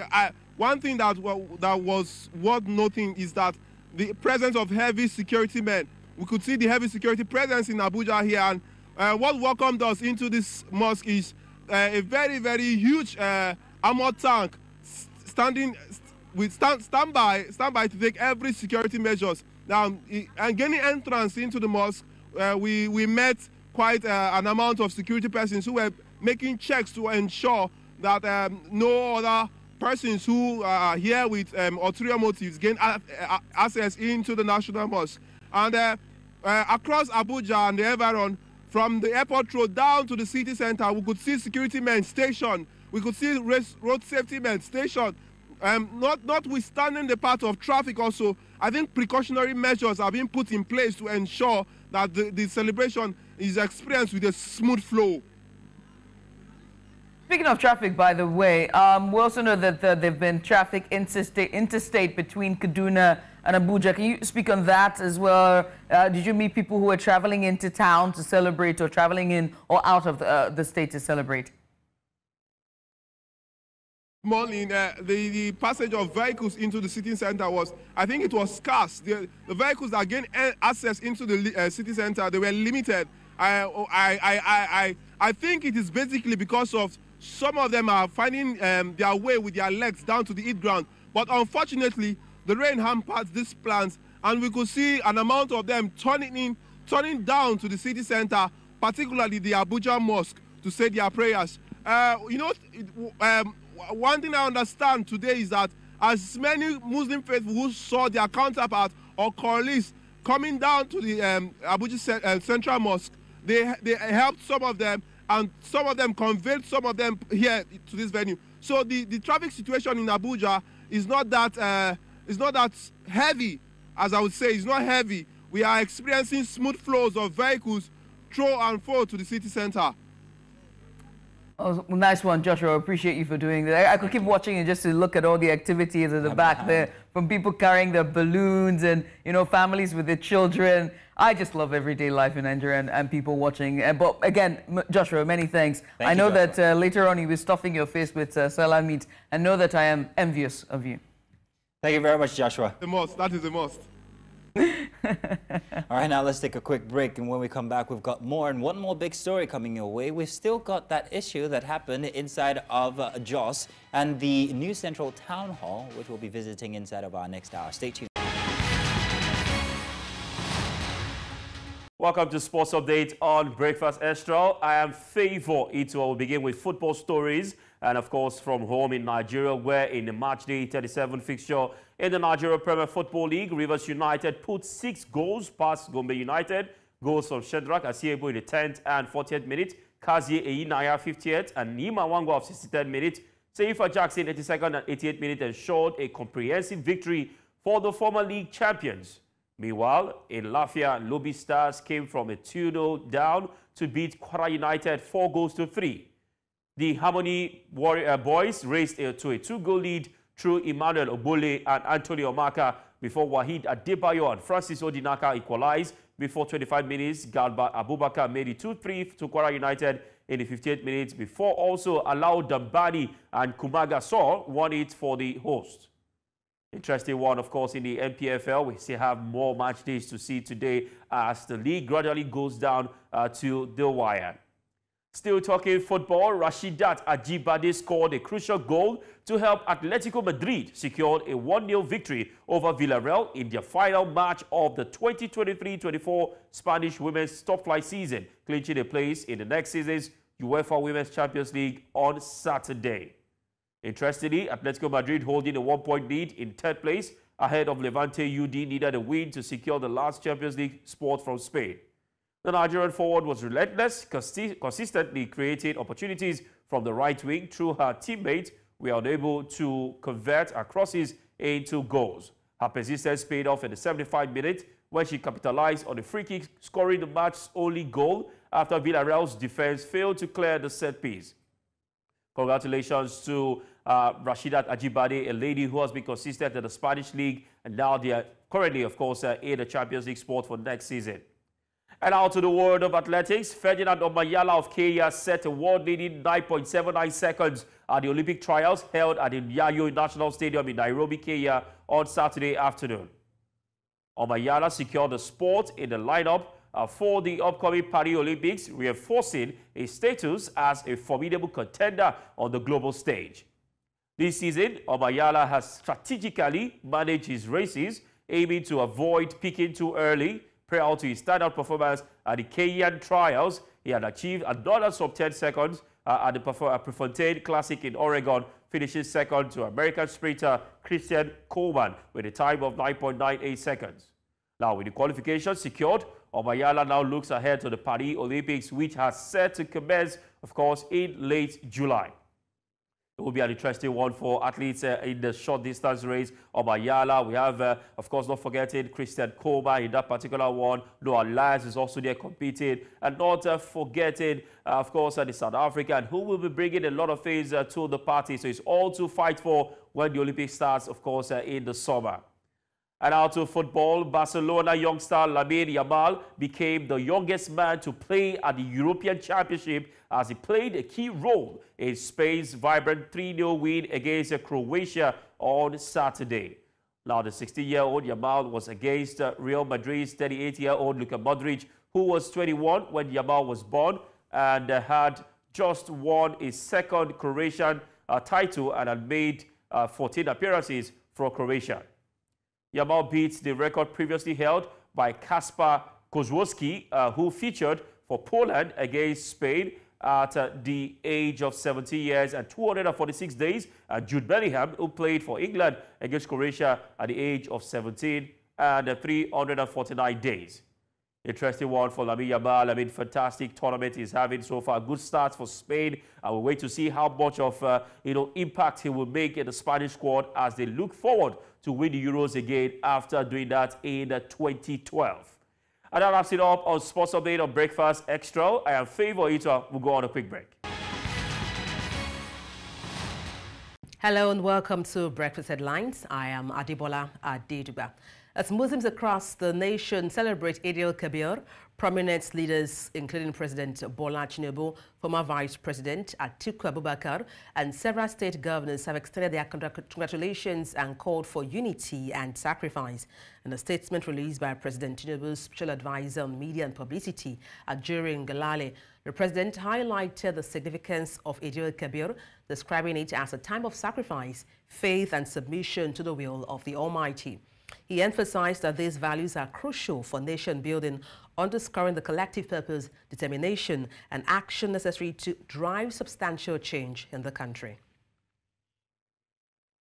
In the meantime, the Inspector General of Police, Kayode Egbetokun, has assured the general public of the Nigeria Police Force sustained efforts in tackling crimes and enhancing public safety and security across the country ahead of the Eid al-Kabir celebration.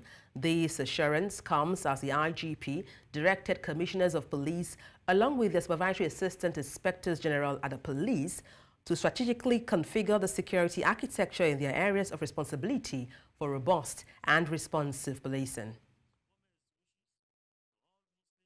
The Inspector General of Police of the Federal Republic of Nigeria, IGP Kayode Adeoluegbeto PhD, NPM, has assured the general public of the Nigerian Police Force sustained efforts in tackling crimes and enhancing public safety and security across the country.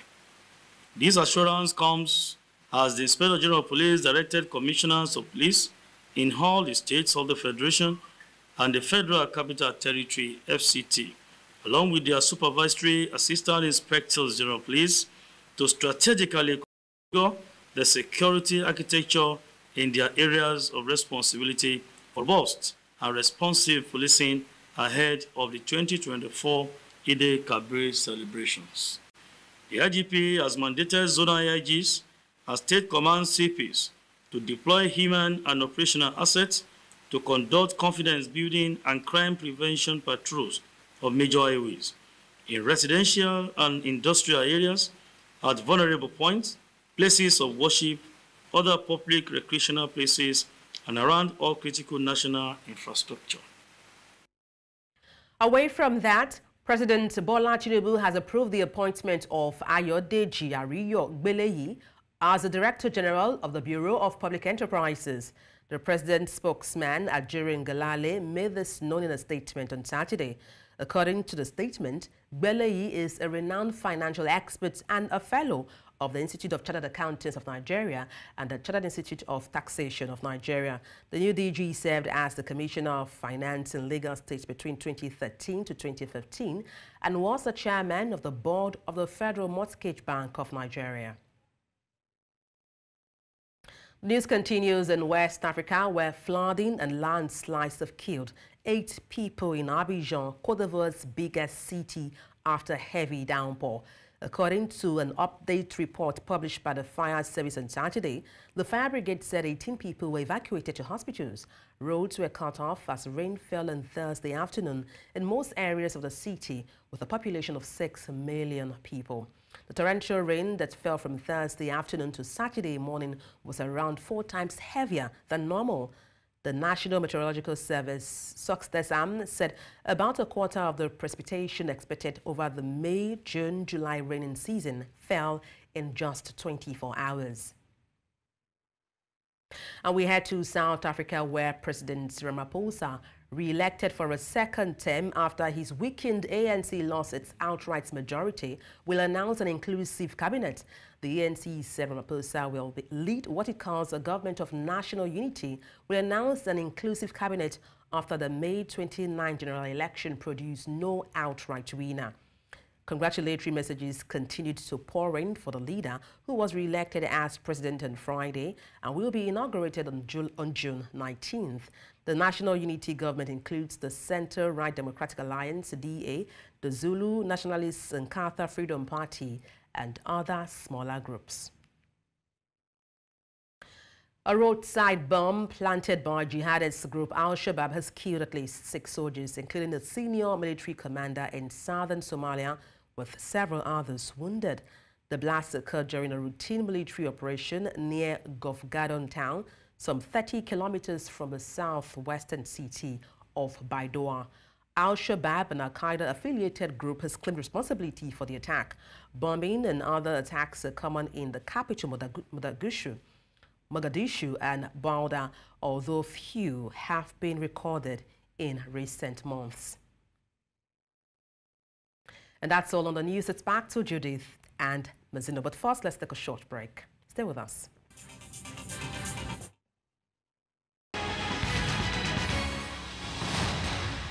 And we are thrilled to be bringing you this very awe-inspiring and also very motivating group of young women here with us inside of the studio. They're called the Eagle Dancers, and there's 6 of them, but from what I hear, there's more of them we're not seeing. However, they've been competing for, well, over the past 10 years and recording plenty of wins when it comes to dancing here in Nigeria and outside, of course. And only last year, they won the Munster competition where they came first place from a group of 16 dancers, and they represented they were the only groups representing an all-female group. and they won. This year, once again, they've done the same thing, only maybe not quite as much. Just yesterday, they came second at the same competition. Ladies, you are welcome. From Patience, Anna, Grayson, Grace, Lonne, and Andrea, there we go. I tried. Yeah, you did. You were close. Well, congratulations, ladies. Thank you. Oh my goodness, I should roll Champions by the Queen, by the band The Queen. Don't let them start singing, they can sing. Oh, okay. Wow, so we have a multi-talented group here. That's wonderful. I love your hair colors there. Thank you. So tell us about Eagle Dancers. First off, you are the lead for the team, and you've been doing this for how long? Talk to us about how being female has actually been maybe a challenge or an opportunity for you setting up this group of people. Okay, my name is Patience Ebute. You already introduced me, and I'm a dancer, choreographer, and community organizer from Jos, Northern Nigeria, and I have been dancing for 15 years now. As a solo, I was dancing for 5 years, and then after that, a decade ago, we started as a team, and we are now a whole community of young women from the north that are keeping it real in the dance industry, continuously organizing shows and coming out for competitions, being on every media platform as much as we can. It's been amazing and a blessing to be a woman in this male-dominated industry where you have most male crews than female crews. And that's the inspiration to have a group of women step it out and say, okay, we have greatness in the inside of us.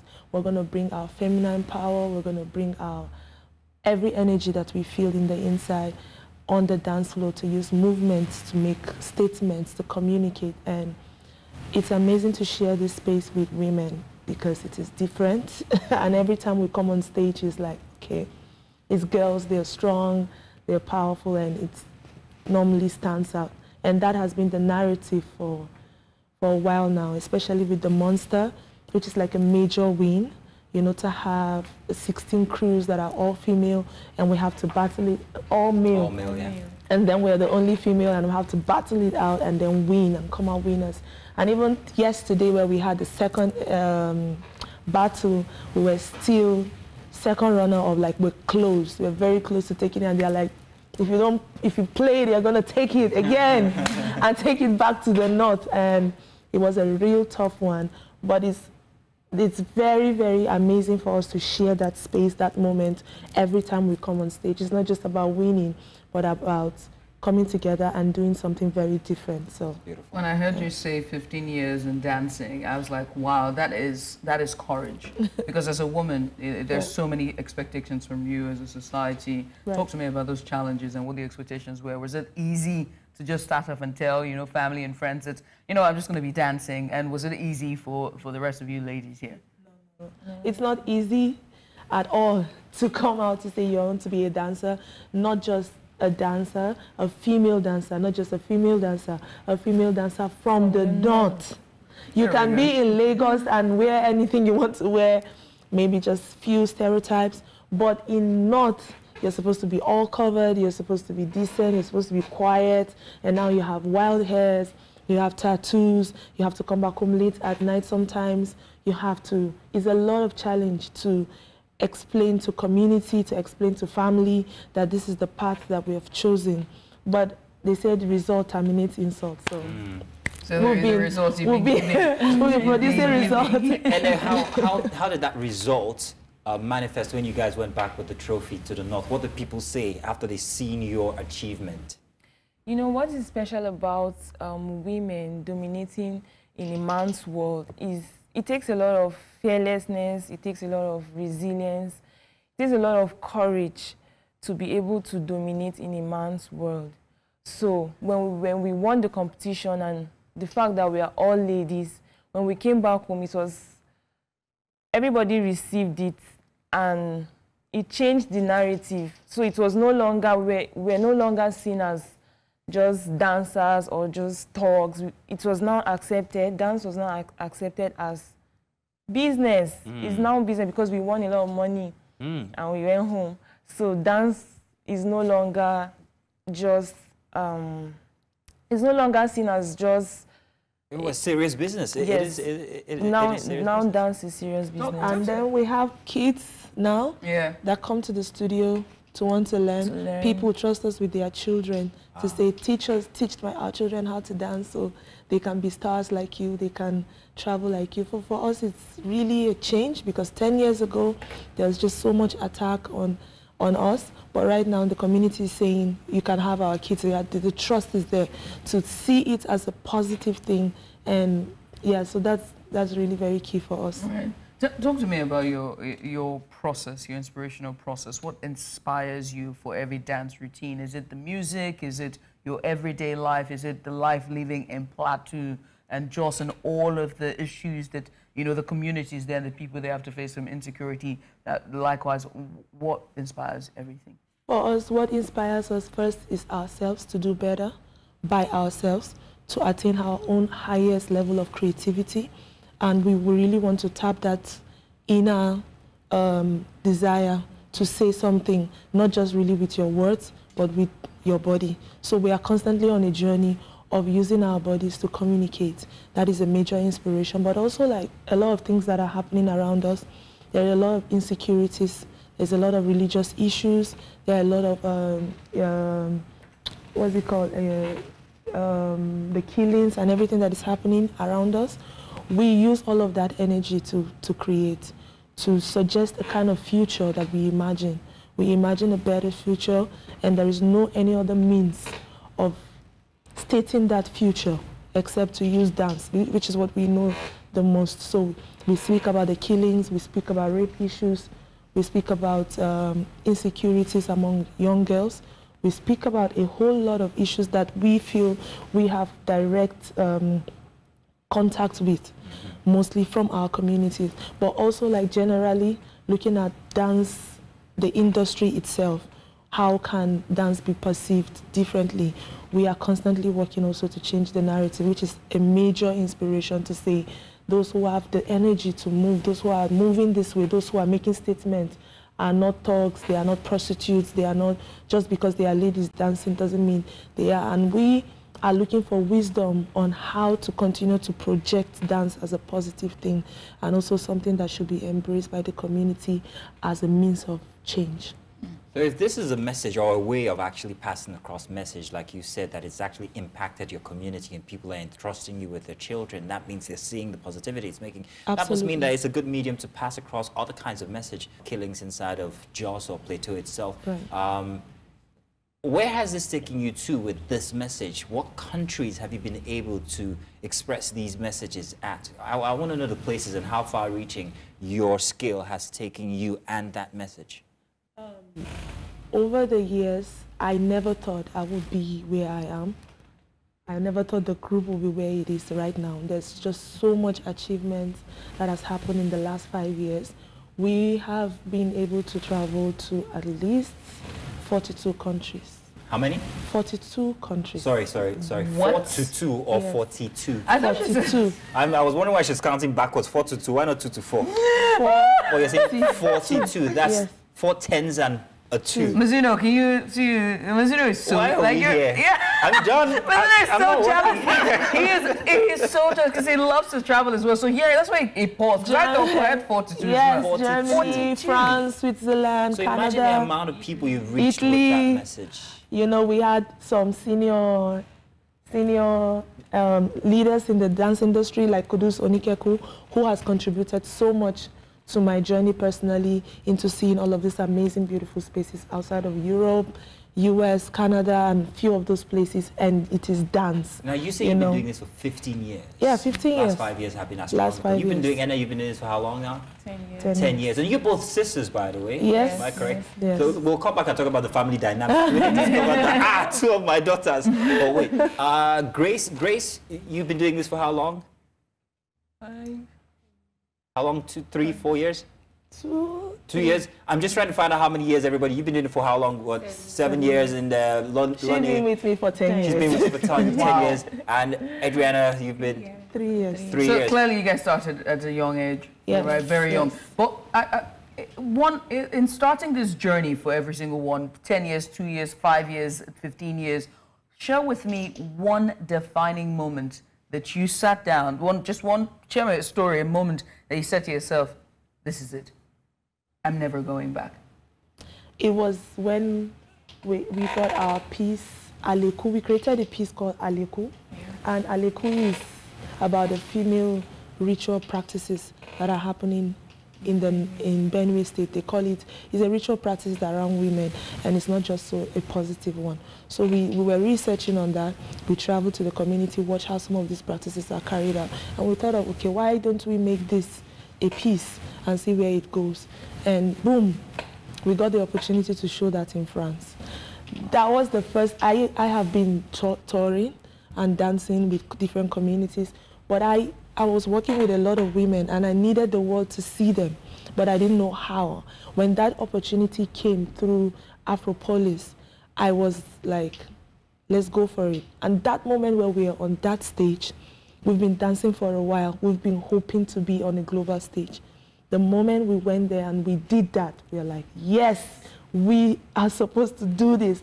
We should keep doing this. And it was a defining moment for us in our career.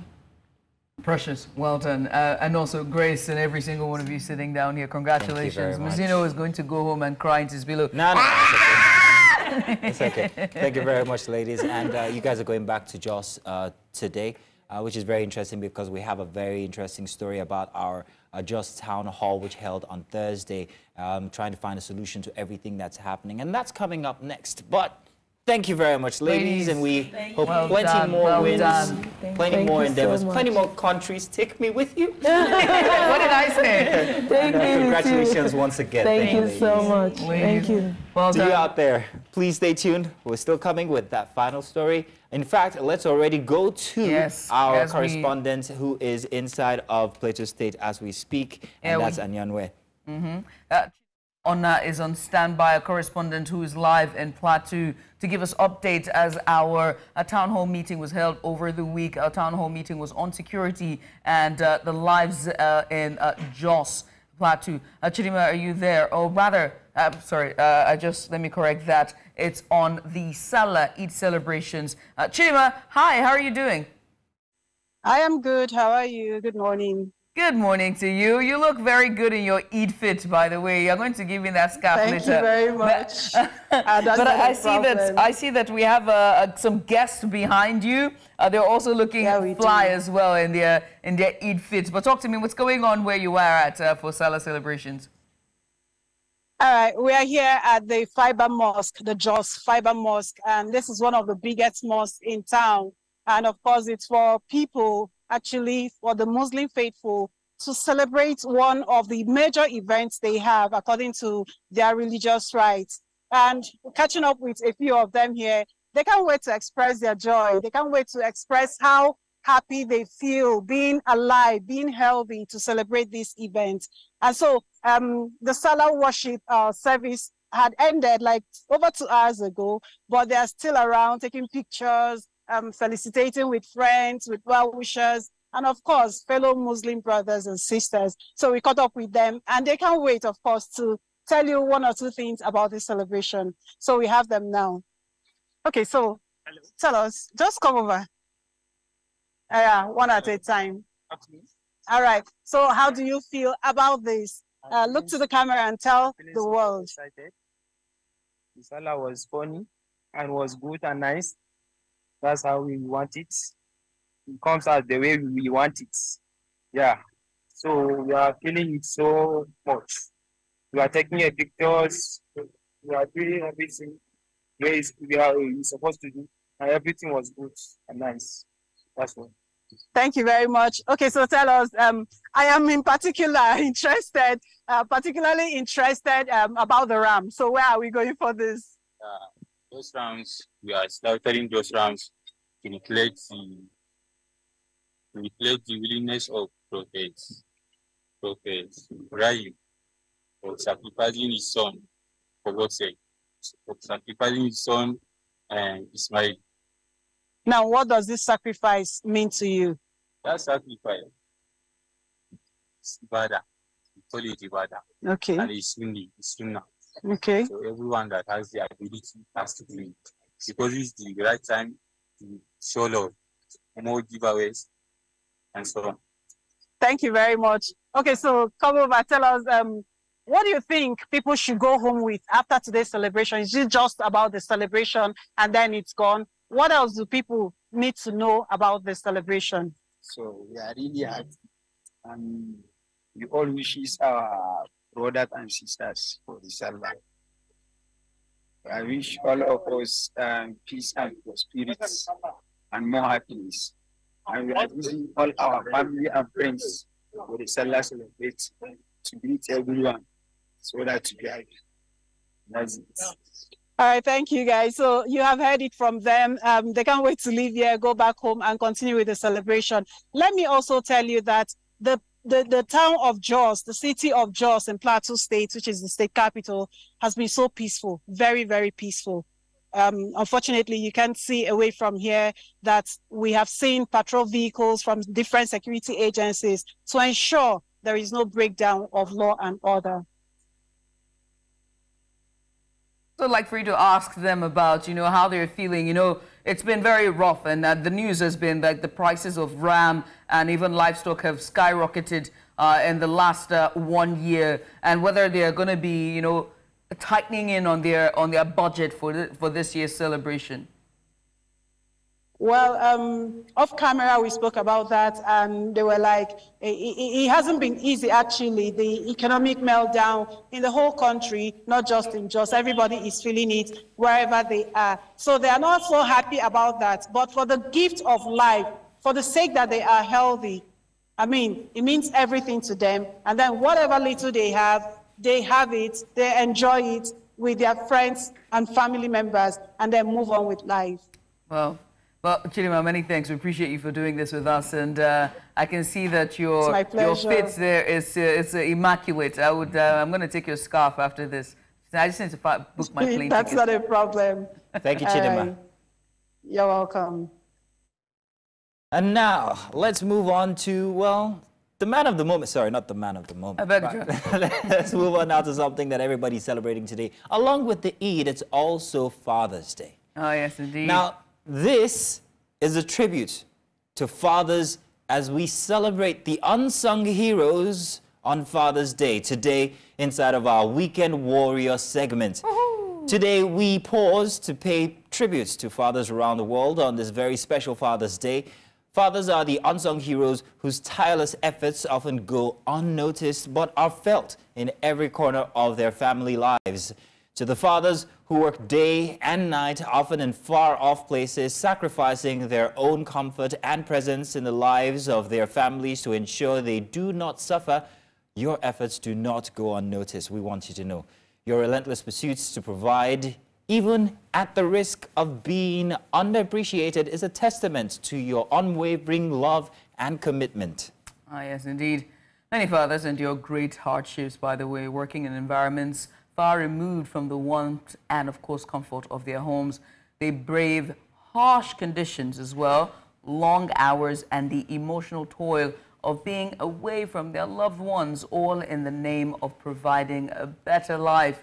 Now, these fathers often miss out on the small, everyday moments, for example, the first steps, the school plays, the bedtime stories that are so precious to family life. Yet, they persevere, driven by a profound sense of duty and love. So let's consider the fathers who work on oil rigs in distant mines as well, or on overseas production or construction projects. These men endure long periods of isolation, often in dangerous and grueling conditions, and their physical and, of course, their emotional stamina are tested daily. Yet they press on, motivated by the vision of a secure and prosperous future for their families. Now, these sacrifices are a testament to their strength as well and dedication, and they deserve our deepest respect and gratitude as well. So, we are also going to honor the fathers who have succeeded in raising children with strong character, which is really good, as well as good morals. These fathers instill values such as integrity, respect, and responsibility in their children, laying the foundation for their future success and happiness as well. Now, through their guidance, discipline, and love, these fathers shape their children into upstanding members of society. Fathers teach by example, demonstrating the importance of hard work, honesty, and compassion. They are role models, showing their children how to navigate life's challenges with courage and grace. The lessons learned from these fathers resonate throughout their children's lives, influencing their decisions and actions long after they have left the nest. Now, as we celebrate Mental Health Month as well, especially from June 10 to 16, we also recognize the immense mental strain that fathers often endure. The burdens of responsibility, the pressures of providing, and the challenges of balancing work and family life can take a heavy toll. Fathers are expected to be strong, reliable, and unflinching in the face of adversity, but this expectation can lead to significant stress and also mental health challenges. Now, many fathers suffer in silence, reluctance to share their struggles for fear of appearing weak or inadequate. This stoic facade can exacerbate feelings of isolation and anxiety, making it even more challenging to seek help. It is crucial, however, that we acknowledge these challenges and encourage open conversation about mental health, especially for men, especially for fathers. Now, fathers, you deserve to be praised for your resilience and strength in navigating these challenges. Your mental well-being is just as important as your physical well-being and health as well. So, taking care of yourself is vital for your family's well-being as well. So we urge you to seek support when needed and to know that asking for help is a sign of strength, not weakness, all right? And we also beseech mothers to take extra care of their husbands today, showing empathy and appreciation for all they go through. Acknowledge the unseen battles they fight and the silent burdens they carry. Express your gratitude for their hard work and dedication, and let them feel the love and support they so richly deserve. Simple gestures of appreciation, whether it's a heartfelt note, a warm meal, or a moment of undivided attention, you know how men love those, can make a world of a difference, you know. So celebrate your husbands, all right? Contributions, celebrate their contributions and remind him that his efforts are valued and cherished. Your support and understanding are essential in helping him navigate the challenges he faces, all right? So to all fathers, we award you the Weekend Warrior status of the weekend show of this weekend. So your perseverance through adversities, especially here in our beloved country, Nigeria, is nothing short of heroic. There we go. The economic challenges, political instability, and social pressures that many Nigerian fathers face make their sacrifices even more significant. Yet you continue to push further forward, driven by love and the desire to create a better future for your families. Yes, on behalf of all men, I would like to say thank you and we accept. Thank you, we accept. Mothers, please take care of us. Today, extra, we deserve it. And to all fathers out there, congratulations on, well, making the world a better place, one individual at a time. Indeed. Thank you very much. Yes, I'm a daddy's girl, so happy Father's Day, Father. Okay, then. Now, it's been quite a very interesting show here today. We're going to go on a very short break and then bring you our very last bit here on Breakfast Extra. Why am I stuttering? I'm overwhelmed by the congratulations for Father's Day. We'll be bringing you that in just a bit. Do stay tuned.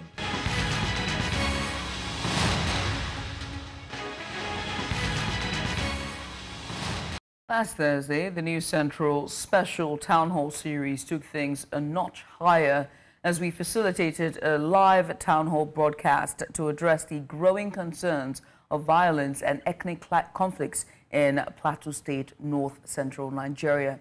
Now, for over 20 years, the conflict in Plateau State has claimed the lives of thousands across several local government areas, including Bokos, Mangu, Riwam, Wase, Barki, Ladi, and more.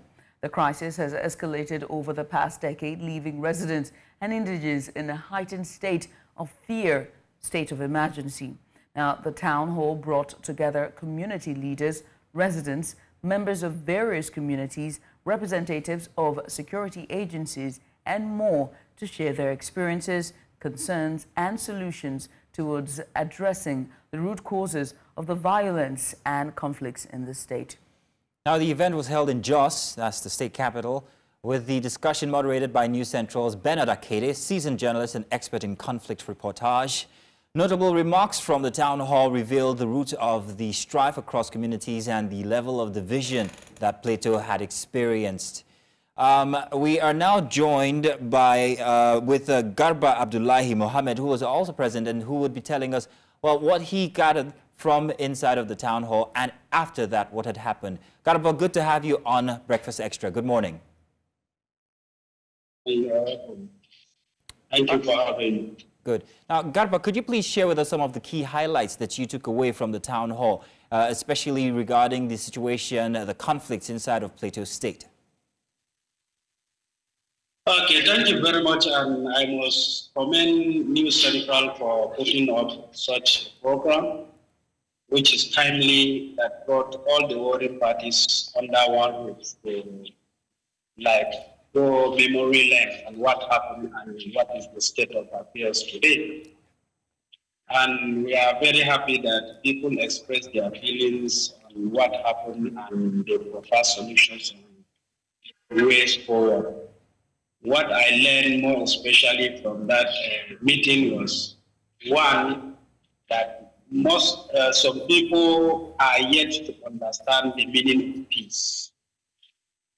And some understood the meaning of peace, and we need to do more on keeping peace, more especially on the plateau, having spent more than 2 decades inside war situations, which is uncalled for.